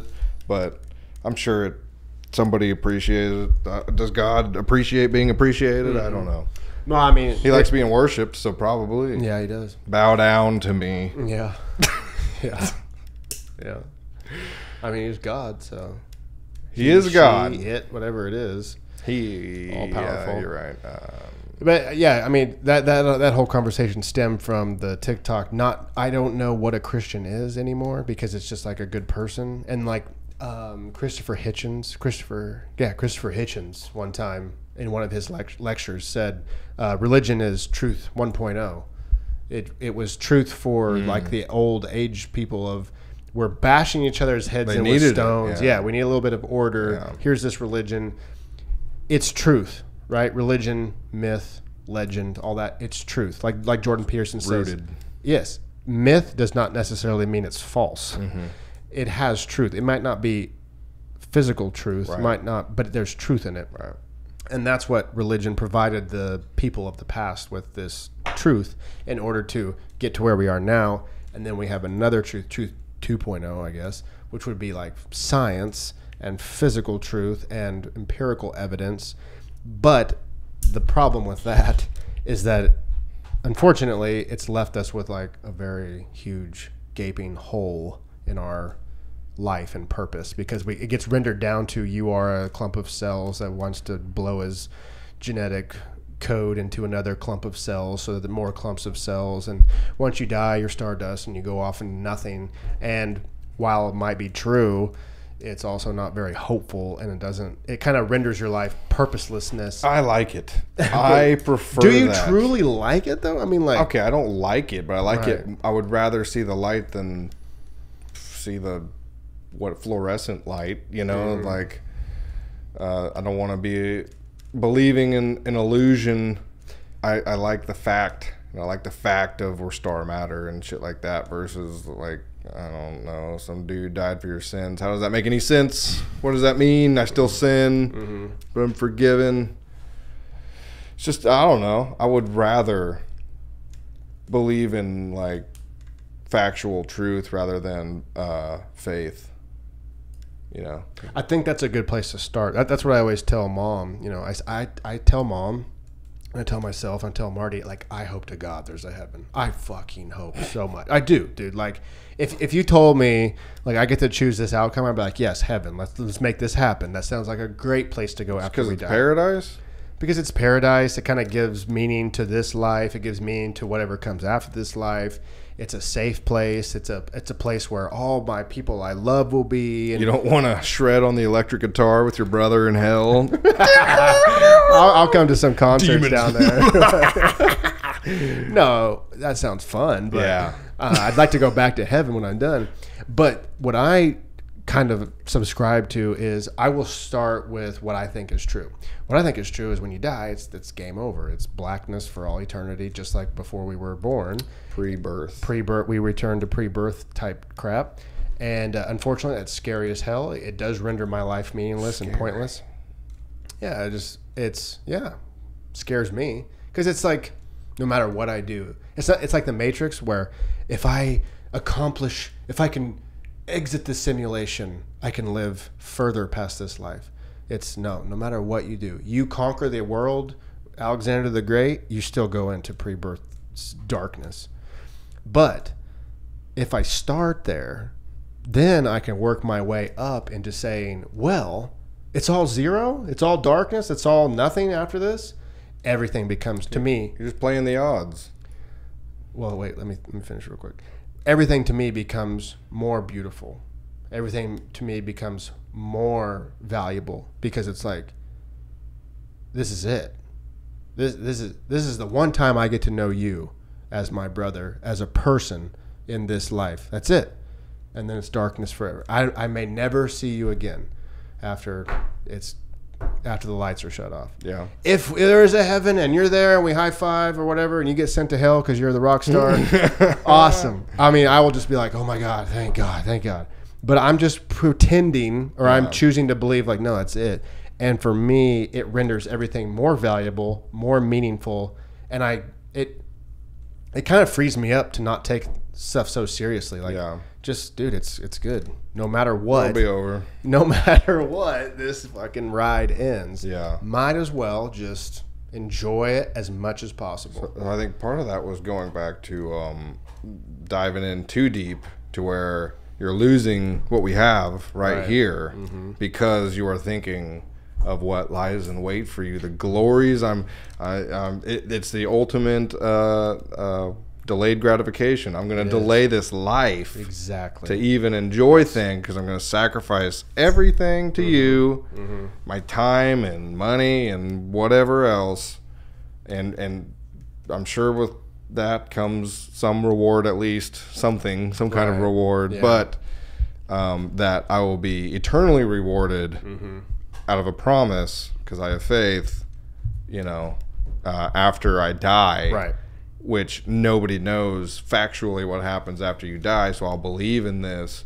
Versus, it's like probably pre-birth is a good way to describe it. It seems reasonable, right? It seems reasonable. Yes, it seems reasonable to where doesn't that make every cup of water taste so much better? Exactly. Type of thing. And you're gonna soak in every second that you are here. Because when it's over for good, and you'll deal with that when it gets here, type of thing. Yeah, I mean that's all you can do. Yeah, you hear that a lot from Christians. I hear that a lot from Christians of like, can't wait to get there, and they always use this phrase, which pisses me off. It hasn't ever pissed me off till now because I'm thinking about it. And it's like, it's going to be so good you can't even imagine how good it's going to be. And maybe that's true. Also, I can imagine this glass of wine and this ass that's right there that I can partake, and it's going to be amazing. Maybe not more amazing than I can imagine, but it's right there, and it's like, it's pleasure, it's joy, it's experience, it's actually living, it's actually something there that you're going to receive and you're going to have an interaction with, rather than, no, I'm going to wait till now. I mean, whatever, you don't drink, that's fine, whatever. But there's a lot of events, even in my life, where I have foregone, and now I look back and I go, that fucking moment was stolen from me. It was literally stolen from me because I thought, if I don't do this, something better will come. And it's like, no, actually, you just missed out on a moment you could have connected with a person, had an experience with a person, opened yourself up, connected souls. I don't fucking know. Eating the cake. My cake didn't get eaten. Should have eaten the cake. Should have eaten the cake. No going back. Yeah. There is no going back. Actually, had a fire the other night. And I was tiptoeing around the idea of time travel, and I was like, oh my God, how deep am I going to go into this? You know, am I going to really play around with it? Am I going to take it seriously? Like, am I going to try to figure it out? I backed off that one. I was like, I don't know. Probably a good move. It's one of those like conspiratorial. It's like kind of conspiracy, kind of woo woo, kind of like, yeah, quantum physics. Maybe we can. There's like maybe some truth to it, but how deep do you want to go? But it is really amazing. I remember times in my life where I'd be like, I would sacrifice something happened 2 years ago or whatever. It's like I would sacrifice the 2 years that have happened since then if I had a chance to go back. But I mean, how many times do you do that versus like the one go through that you get since we don't get to go back? So it's like the rough draft is the final draft. Yeah, the rough draft and the final draft is the same thing. Right. It's like I wonder how many of those, like, man, I have this huge regret here. I wish I would or would not have done this. If you went back and, you know, like, would that, like, where would you be? Where would there be consequences that happened? Of course there would be. You know, for the alternative decision, would catastrophe happen later down the road instead of like right there type of thing? It's like that's almost like Final Destination shit. Like, you didn't die here when you were supposed to, so watch out over here type of thing. Right. Well, it kind of speaks on the whole idea of like one, the simulation, but two, multiverse. Like a multiverse, it's like a multi-simulation verse, and how many different things could happen on the timeline. It's like it's literally infinite. You know, besides tiny little things like someone walks down the hallway or doesn't walk down the hallway, or two people walk down the hallway right here outside of our door, or that chaos they chose to do, you know, insanity brewing rather than chaos brewing, so the logos changed, you know, just all these tiny itty bitty little things, and you could change it on every level, just like a phone number or just like a string of numbers or like a password.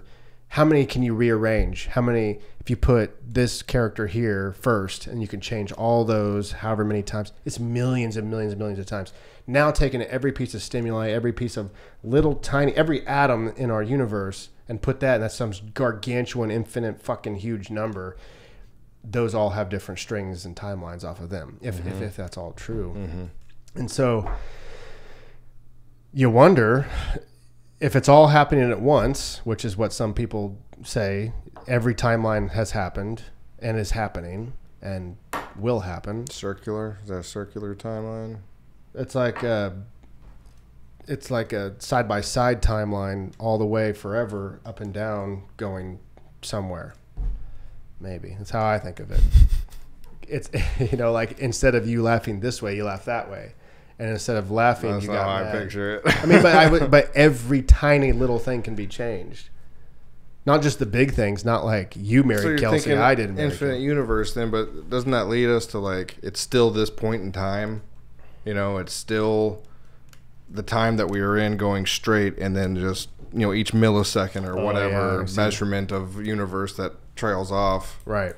You know, Yeah. but it's still 2021 or Right, you know, whatever you want to consider time is conceptual. So whatever you want to conceive to understanding where we are in time versus time, like we're already dead in the future, but it's already happened type of thing, right. Which is hard to conceive. Yes.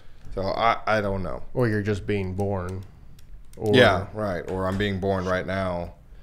Yeah. However, so, you know, type of thing. See, this is why when I was around the fire, I was like, don't do it. Yeah. Don't do it. I didn't have enough mental energy to be able to go down this path, because time gets so squirrely. It gets so squirrely. It's fun to think about. It's funner than Aliens. I'll tell you that. Funner than Aliens. Aliens just don't get me off. Otho loves them, and I'm glad he does. But it's like they just don't get me off. You're just impatient. Are they real? Yes. Okay. Are they not real? No. Okay. Government saying shit doesn't throw you for a loop. We don't know what this was. I mean, it's cool. It's like, it's interesting. Like, oh shit, you don't know what that was? But it's almost kind of like, it's almost kind of how I feel about God. Like, if God just wanted to wreck my life and like torture me the whole time, what the hell am I supposed to do? I can't do anything. So if aliens come down, there's the superior race, and they're going to like wipe us all out. Like, Still, it'd be fascinating. It would be fascinating. I mean, I'd be blown away. I look at it almost not quite as. I think there's more likelihood that there's aliens than there is Bigfoot. But the alien believers and the Bigfoot believers are like pretty close cousins. They hang out. Yes, which I don't like. Right. You know, it's like we can talk about aliens and put our notes together about aliens and whatever else, but also at the end of the day, we've never seen or met an alien. You know, the general public hasn't. Yeah, it's one of those experience only, and then you tell your experience, and it's like, well, how do we? Same with like a lot of the a lot of religious. I won't say God. A lot of religious experiences are like, I'm not saying that didn't happen to you, but I can't be sure. Yeah, DMT's I hear is a crazy animal, so yeah. It's like, and you have it up here, so yeah. Well, it makes me think of what you said previously, as far as that's real. It's crazy. Yeah. I say DMT, and the cops show up. Go, get in there. They've said the word. No, it makes me think of what you said earlier, as far as shit is so crazy that crazy shit doesn't change. That it doesn't even, like, if aliens showed up tomorrow, or the government's like, Biden's like, yeah, you know, I'd just be like, whoa, holy shit, okay, what? This is our timeline. What? Okay, this is unprecedented. Let's watch put Rick and Morty back on. Yeah, like, I can't handle this. Yeah, I mean, that would be pretty wild, but it's on the same level. If Hillary didn't, it wouldn't be that wild. If she didn't, if she did it, it would be like, oh, okay, there's the lizard. If anyone's queen. a fucking lizard queen, if anyone's an alien, it's fucking Mark Zuckerberg, bro. And he is. Yeah, he literally is built different. The picture you shared, was that him? Like photoshopped? Was that like a real person? Which one? The one with the haircut, the red haircut, and he had like the freckles and shit. You said something like you could have his wealth, but you have to wear his haircut. That was not Mark Zuckerberg. Who the hell was that? That was Mark Davis, the owner of the Raiders. Oh, that was the guy that just fired John Gruden. That line of humans is hideous. Oh, it's disgusting. Like Mark Davis or Al Davis was a hideous human. But he's made of money, and that's the haircut you get? Pull him up. Pull him up. Show the crowd before we close down. They need to see this man. Look up his net worth real quick. Do Mark Davis net worth.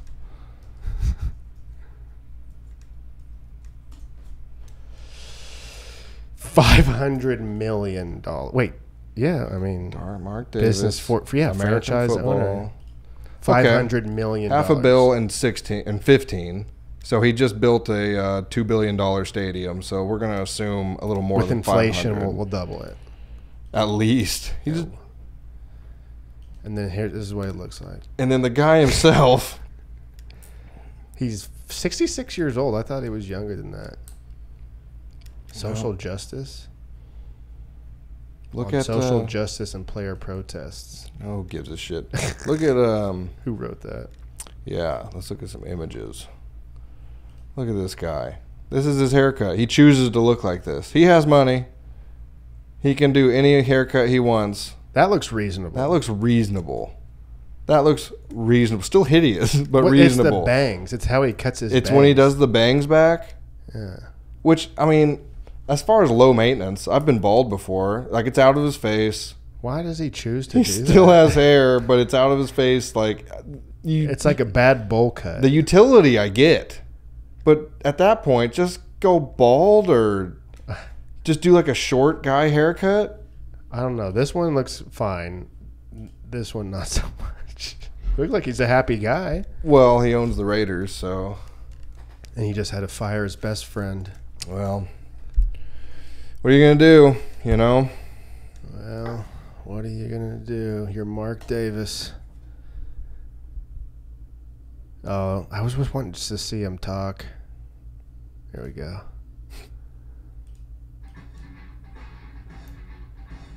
Game on, Vegas. And welcome back. It's like the most perfect. With your dad or running things and seeing the players and kind of growing up with players and being around players.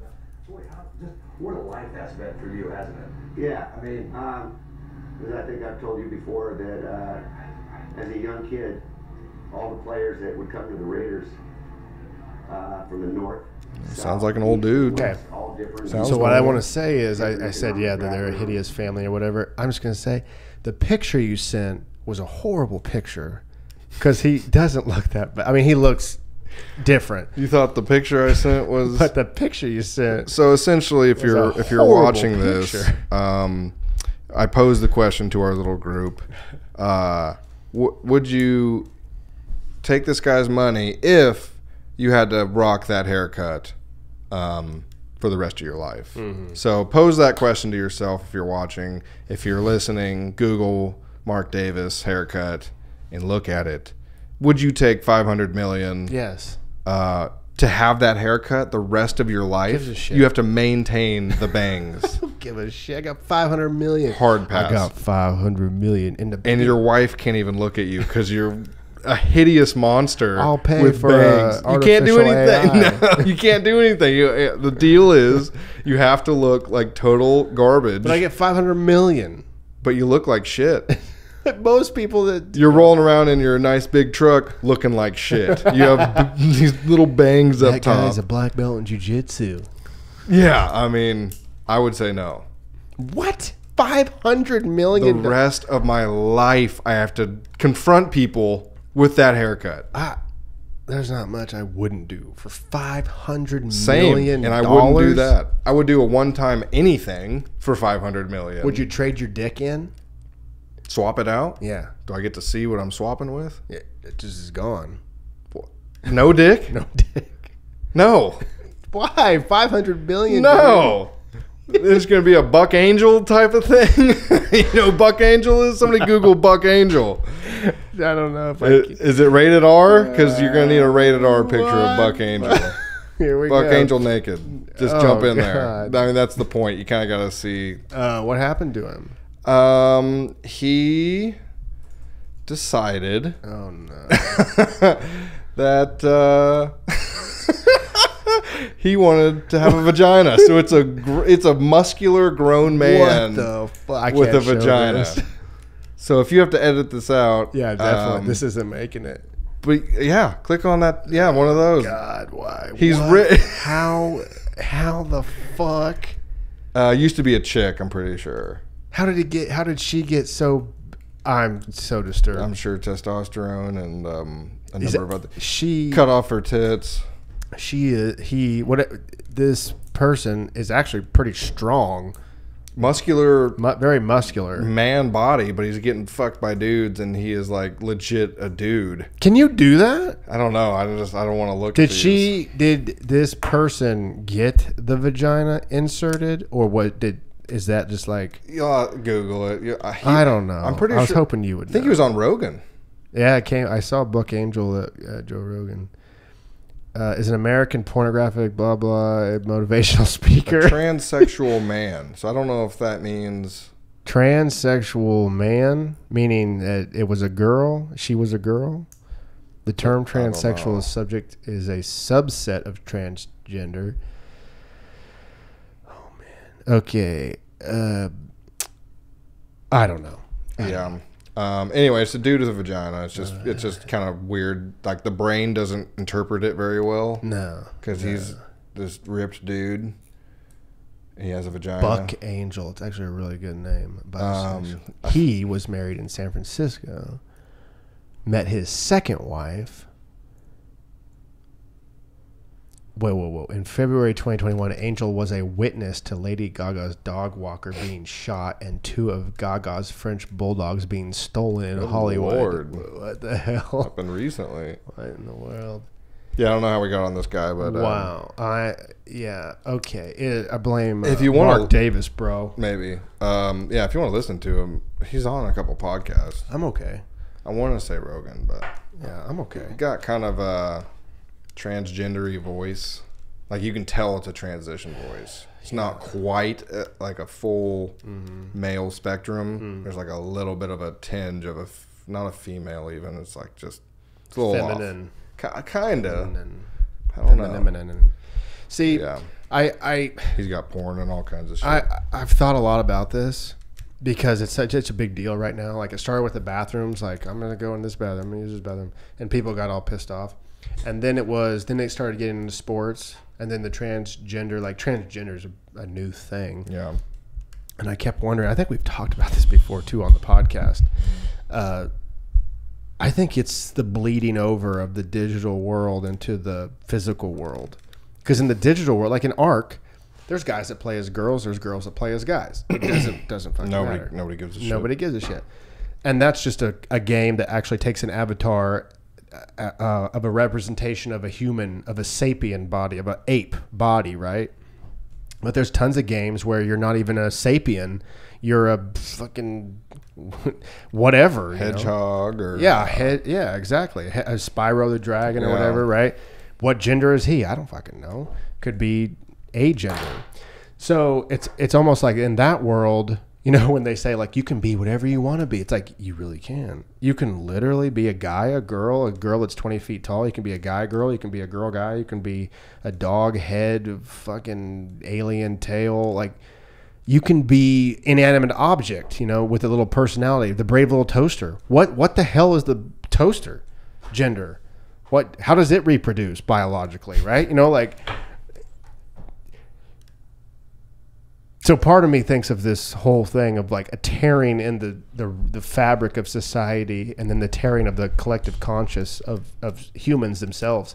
In fact, the other day, I went to the Galena track, and I was walking with the dogs, and I was thinking about the old saying. I think Elon's talked about. Oh no, Tyson, Neil deGrasse Tyson has talked about the car being like a great invention to get from point A to point B. It also is a great invention to warm the planet.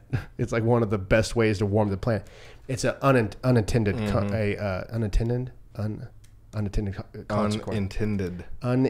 consequence of this technology. We don't know the unintended consequences of tech like this, right? We're getting there. We're starting to find out some stuff. But one of my thoughts was, as I was walking around this track, was what do you get when you have a limited sapien, when you have a limited intelligence that has access to a piece of technology that is limitless information and content? You get a broken brain is what you get. Get what you fucking deserve. You do. You literally get it breaks your brain. Like there can be a piece of technology that is so powerful it will break you because it's too much. It's almost like the scene in Indiana Jones, like don't look at the fucking Ark of the Covenant. It's too much. And then the Nazis look at it and they melt. That's what that little device is there. It's like, don't use that. There is so much power. There is so much control. There is so much information that your little monkey brain that was meant to find food, fight off big predators, and walk across the desert to get to another jungle can't handle it. And we're starting to feel the effects of the entire identity of the human race dissolve in front of us, and we don't know what is going on, what way is up, what way we're supposed to go, and it's getting weird, man. I always loved Chris Ryan's rendition of like every civilization that has ever risen has fallen, so why would we be any different? Yeah, we are the greatest civilization to ever rise, but they've all fallen. So why would you think this one wouldn't? Right. Through natural disaster or through whatever the our case, our own doing, nukes, whatever. It's like, I have no doubt, maybe not my lifetime, maybe not in 10 lifetimes, but eventually it'll all fall.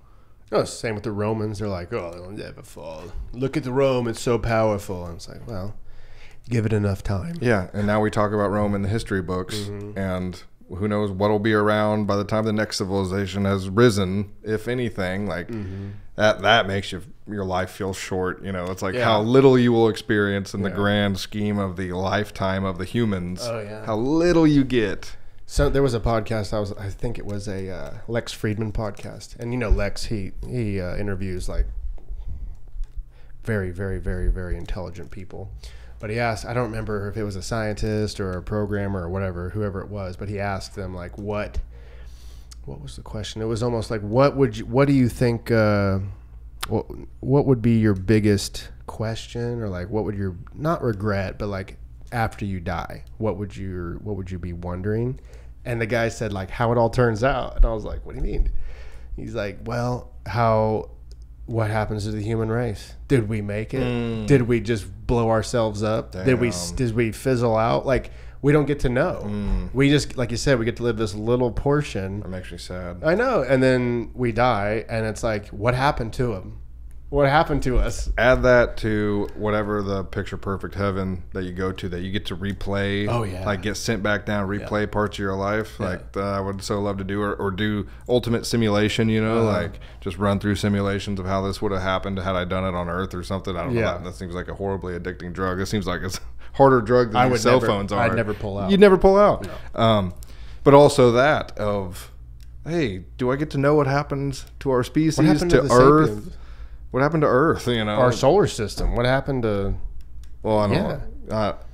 Seeing the, like, if and when we go extinct, like the last living human, you know, make a movie about him I get to watch, and her. God. Jesus Christ. Yeah. No, it's crazy. I hope we make it for a long time, but also, I don't know. I hate to shit on the Earth real bad, but also that's what we do really well. And then we upgrade. So if we like Wall-E it, if we shit on the Earth so bad that we have to build ships, it's like, well, at least we are technologically advanced enough to save our species. Yeah. That's pretty cool. Yeah. I go back to like what you said. Every civilization that's ever risen has fallen. Of all life, 99% is extinct. Yeah. Of all life that's ever existed, 99% is extinct. Why would be any different? Though we are the only ones that I know of that can do this, and And we have thumbs. you've done so much for us. Thank you. Yeah, but I mean, yeah, can we transcend to the stars? Or can we upload our mind into a computer? Fuck, I don't know. Theoretically, maybe. it's possible. That's where it seems like where it's headed. Giraffes ain't fucking doing that. It's like I wouldn't. Yeah, Stupid giraffes. giraffes ain't doing shit, eating off the tall leaves. But they don't get ulcers. Oh, zebras don't. Yeah, I know. Giraffes do get ulcers. Little known fact. Do they? No. Oh. I don't know. I doubt it. I think they have the same stress I as wrote my zebras dissertation on giraffe ulcers. do. Man, giraffe fights. That's something that'll... You ever seen giraffes fight? Yes, I have. They break their necks on each other. It's like one of those late night YouTube finds. kind of like anticlimactic. Like this will be a war of... It's almost like an RPG game where it's just mathematically Yeah. programmed. Like, nah, you're gonna win, dude. Yeah. There was that makes me think of a video that the HPO guys, Heartland Pride Outfitters guys, showed me, and it was a elk fight in the middle of this park in Colorado, and this TV show did like a thing about it, and this fight was insane, like bad, where the one elk ended up getting gouged with these fucking horns, like dead, like this guy is dead. And then the TV show like spun it to where, and he's okay. And dude, we were just crying, laughing because, dude, this guy's dead. Clearly not This okay. elk ain't making. His guts are hanging out Yeah. the side of his. You know, like the wolves are gonna eat this There's dude. no coming back from No, this. but it wasn't even the same elk. Like a year later, here's the same. Oh elk. my God. Like what? Yeah, that was. I hate that sugar coat and That shit. was a good laugh. I miss you guys. I miss those guys. Man, I always thought, I'm not a parent, but I always thought, like, if I was a parent, I don't know. As a kid, maybe you gotta tell some lies, but also like never lie to your kid. And, you know, as like anybody that should be telling truth to the child, that's like your job. Yes. And then like, of course, we have our own problems, but like, you're not your child's friend. You're their parent. Yeah. You know, That's a huge It's a different distinction. a different relationship, and each person in that, you know, it takes a village. So it's like, it does take parents. It also takes friends. It also takes crazy uncles. It also takes, you know, whatever, younger people that I don't know, whatever the kid can learn to take care of. Also, you know, like it does take a village, but also don't lie to your kids. I've always thought, well, I've not always thought, but I've had the thought of, you know, it's like for a kid, you have to, it takes a village, like you said, but for a kid, you have to have almost different flavors of masculinity and different flavors of femininity. So it's like you can't just have this one influence, which is kind of what I think we had in a way of like, this is what it's going to be like, rather than you have a grandpa or two that like they have their own ways of doing Right. it. This is the tool grandpa. Yeah, why are you doing it that way? Right. You get a whole new explanation Uncles from a different that point have- of view. Yeah, but they're all kind of like a different shade of masculinity in the sense of like, here's all the men that you look up to build yourself up. Same with all like the femininity. There's women in the church, if you're part of a church that you look up to and they do this or they do that, or there's people you look up to at the gym that you're a part of, or whatever, like communities that you're a part of, whatever your tribe is. You have to have those different inputs so that you can kind of pick and choose and build yourself into whatever character that you're going to be in. I think that's super important.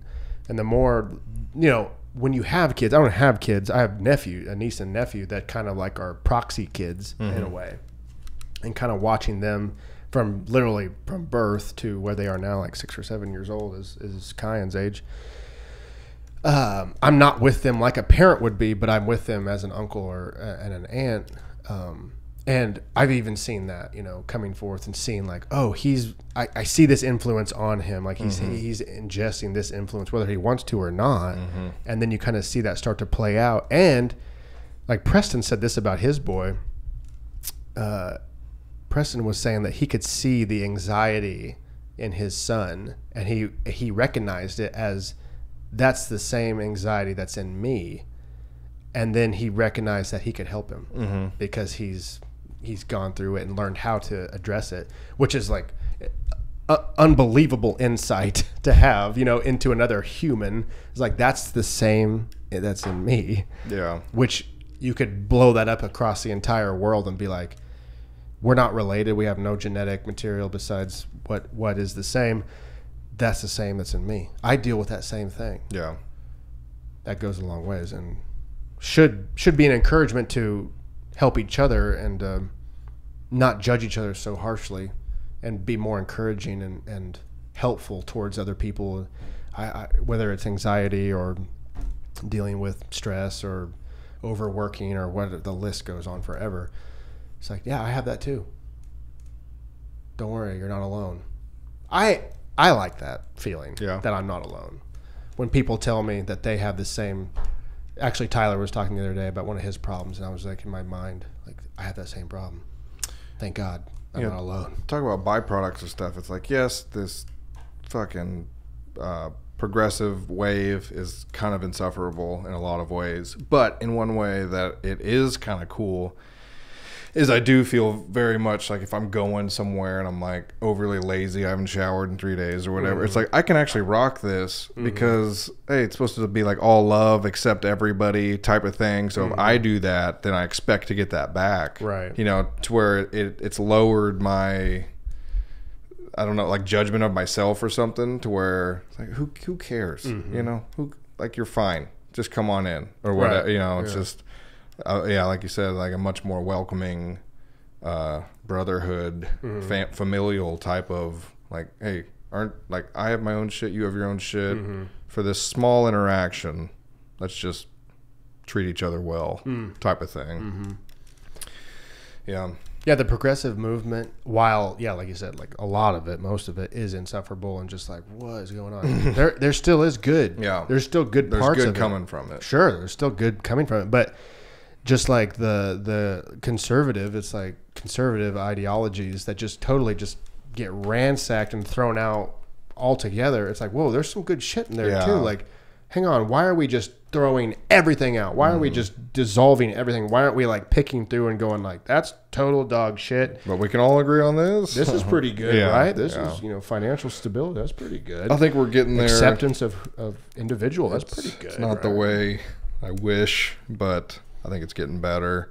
And it's like, I do want the unwelcome to feel welcome. Sure. It's like, that's how you get fucking mass murderers and stuff. That is my theory. Like, that's definitely one way to give them a hug. Come on. Well, it's like life is hard for everybody. Yeah. No matter how much money you have or like prestige, like it's still tough. And at the end of the day, we're all dead. Some bully's gonna pour milk on this kid's head who has a shotgun with 10 shells in his room or something. It's like, I don't know. Yeah. Kids are tough. It's like you Kids are you can't tough. ask why. Kids are tough. There is no why. Like an adult, you should be able to reason with and like, why did you do this heinous thing? Like, Right. well, because of this, and then there's a reason. Right. Kid is just like, I don't get to use this yet. It's just Right. It's thing. Well, yeah, and with a kid, well, with adult and a kid, we don't really take into consideration like past generations, epigenetics, and if you want to get into the spiritual realm of like, have you ever heard of the sins of the fathers past? You gotta pay for them. Not necessarily. Well, sort of, yeah. It's actually like an actual psychological paper. It's fringe psychological, spiritual type stuff. But in the sense of, if your great-great-great-grandpa struggled with this thing or made a pact with a fucking witch or something, like that just gets passed down and you struggle with that. And a lot of times what they'll say is that shows up as our family gets anus cancer or whatever. I shouldn't have used Don't that. curse us like I that. shouldn't have used that. No, but there's like certain families that deal with certain illnesses or certain just like, oh man, who was it, dude? This is a weird one. So Susan's mom, like her real mom, Flower. It was a fucking flower's name. I can't remember her mom's real name. It was like a flower, like a rose, or I can't remember. She busted out her 2 front teeth when she was a kid. Susan busted out her 2 front teeth when she was a kid. Keely, just last year, fell down the steps, busted out her 2 front teeth. Like, what is that? Is that genetically programmed to like I'm ditzy? Is that just coincidence? Could be coincidence. Is that a demon that's like kick her teeth out? I don't know. But it's a fascinating subject as far as whatever it is. If it's epigenetics, because your decisions right now, far enough down the line, will affect your offspring. If you consume a shitload of alcohol, you're altering your genetics to your offspring. I think the same can be said about behavior. If you work out and you change your body, that gets passed down in some form. I don't know what it is. But the same can be said about internal things, spiritual things. Did you say that thing you needed to say, or did you not? That gets passed down. Did you overcome the big demon of your life, the darkness, the shadow of your life? Did you overcome that? Whatever it is, did you stand up to it? Did you fight the good fight every day, or did you give in? That gets passed down. I'd say it's arguable, but I see what you're saying. I'm peppering it up quite a bit, but that's how I am. I like the mythological aspect of things. I like to really personify things just because that's how you can see them. If you call it, I'm struggling with this. If I can personify, it's like, oh, I can attack it or I can deal with it.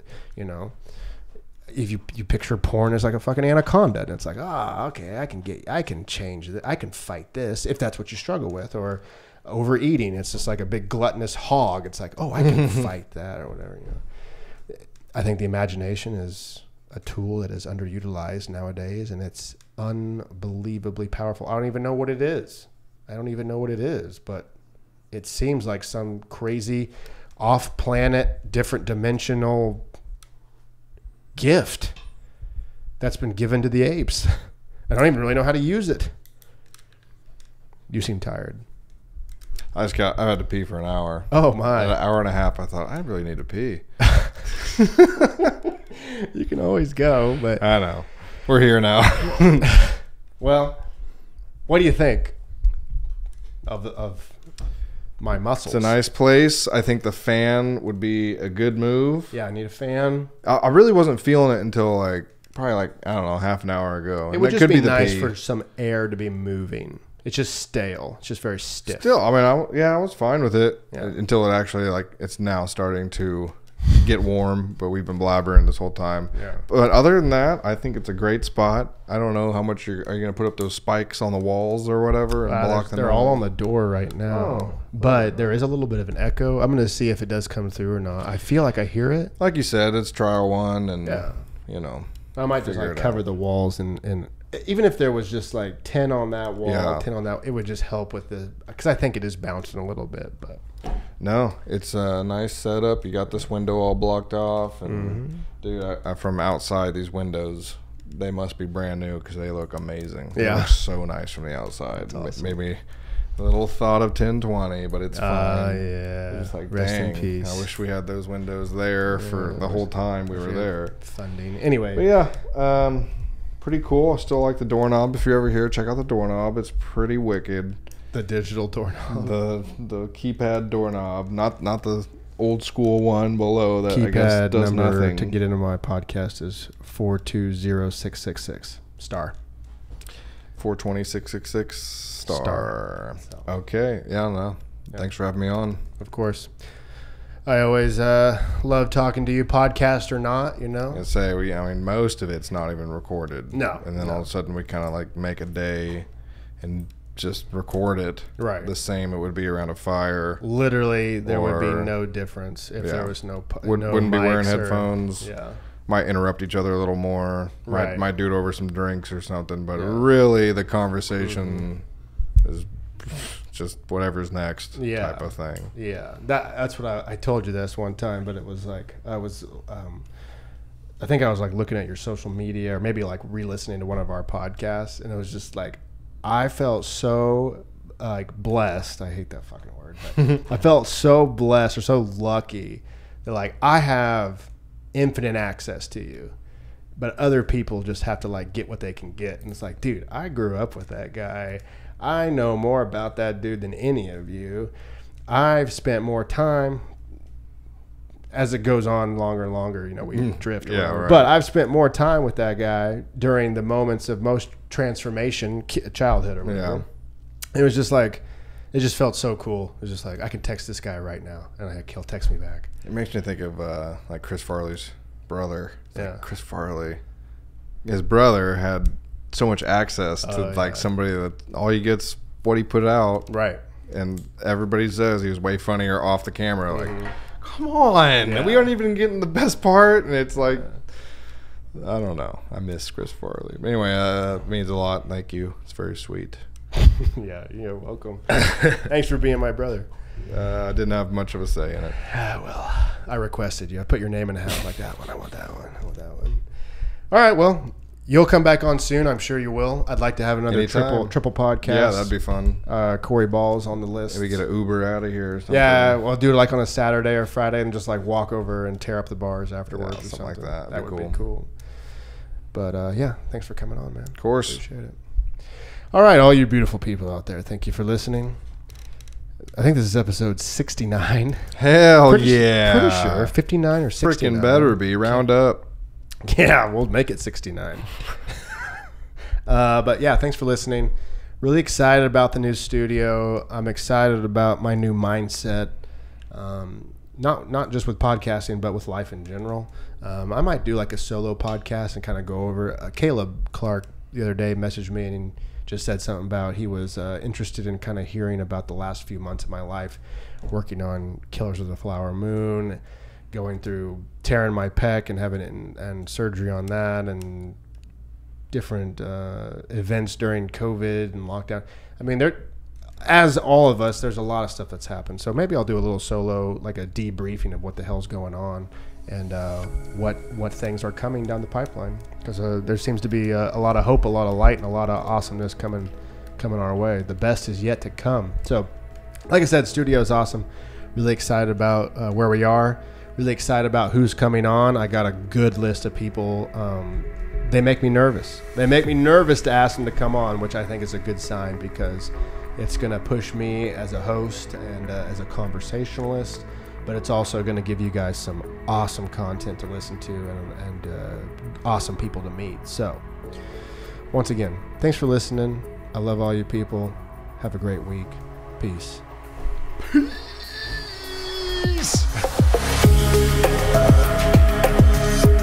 Casye Seifert.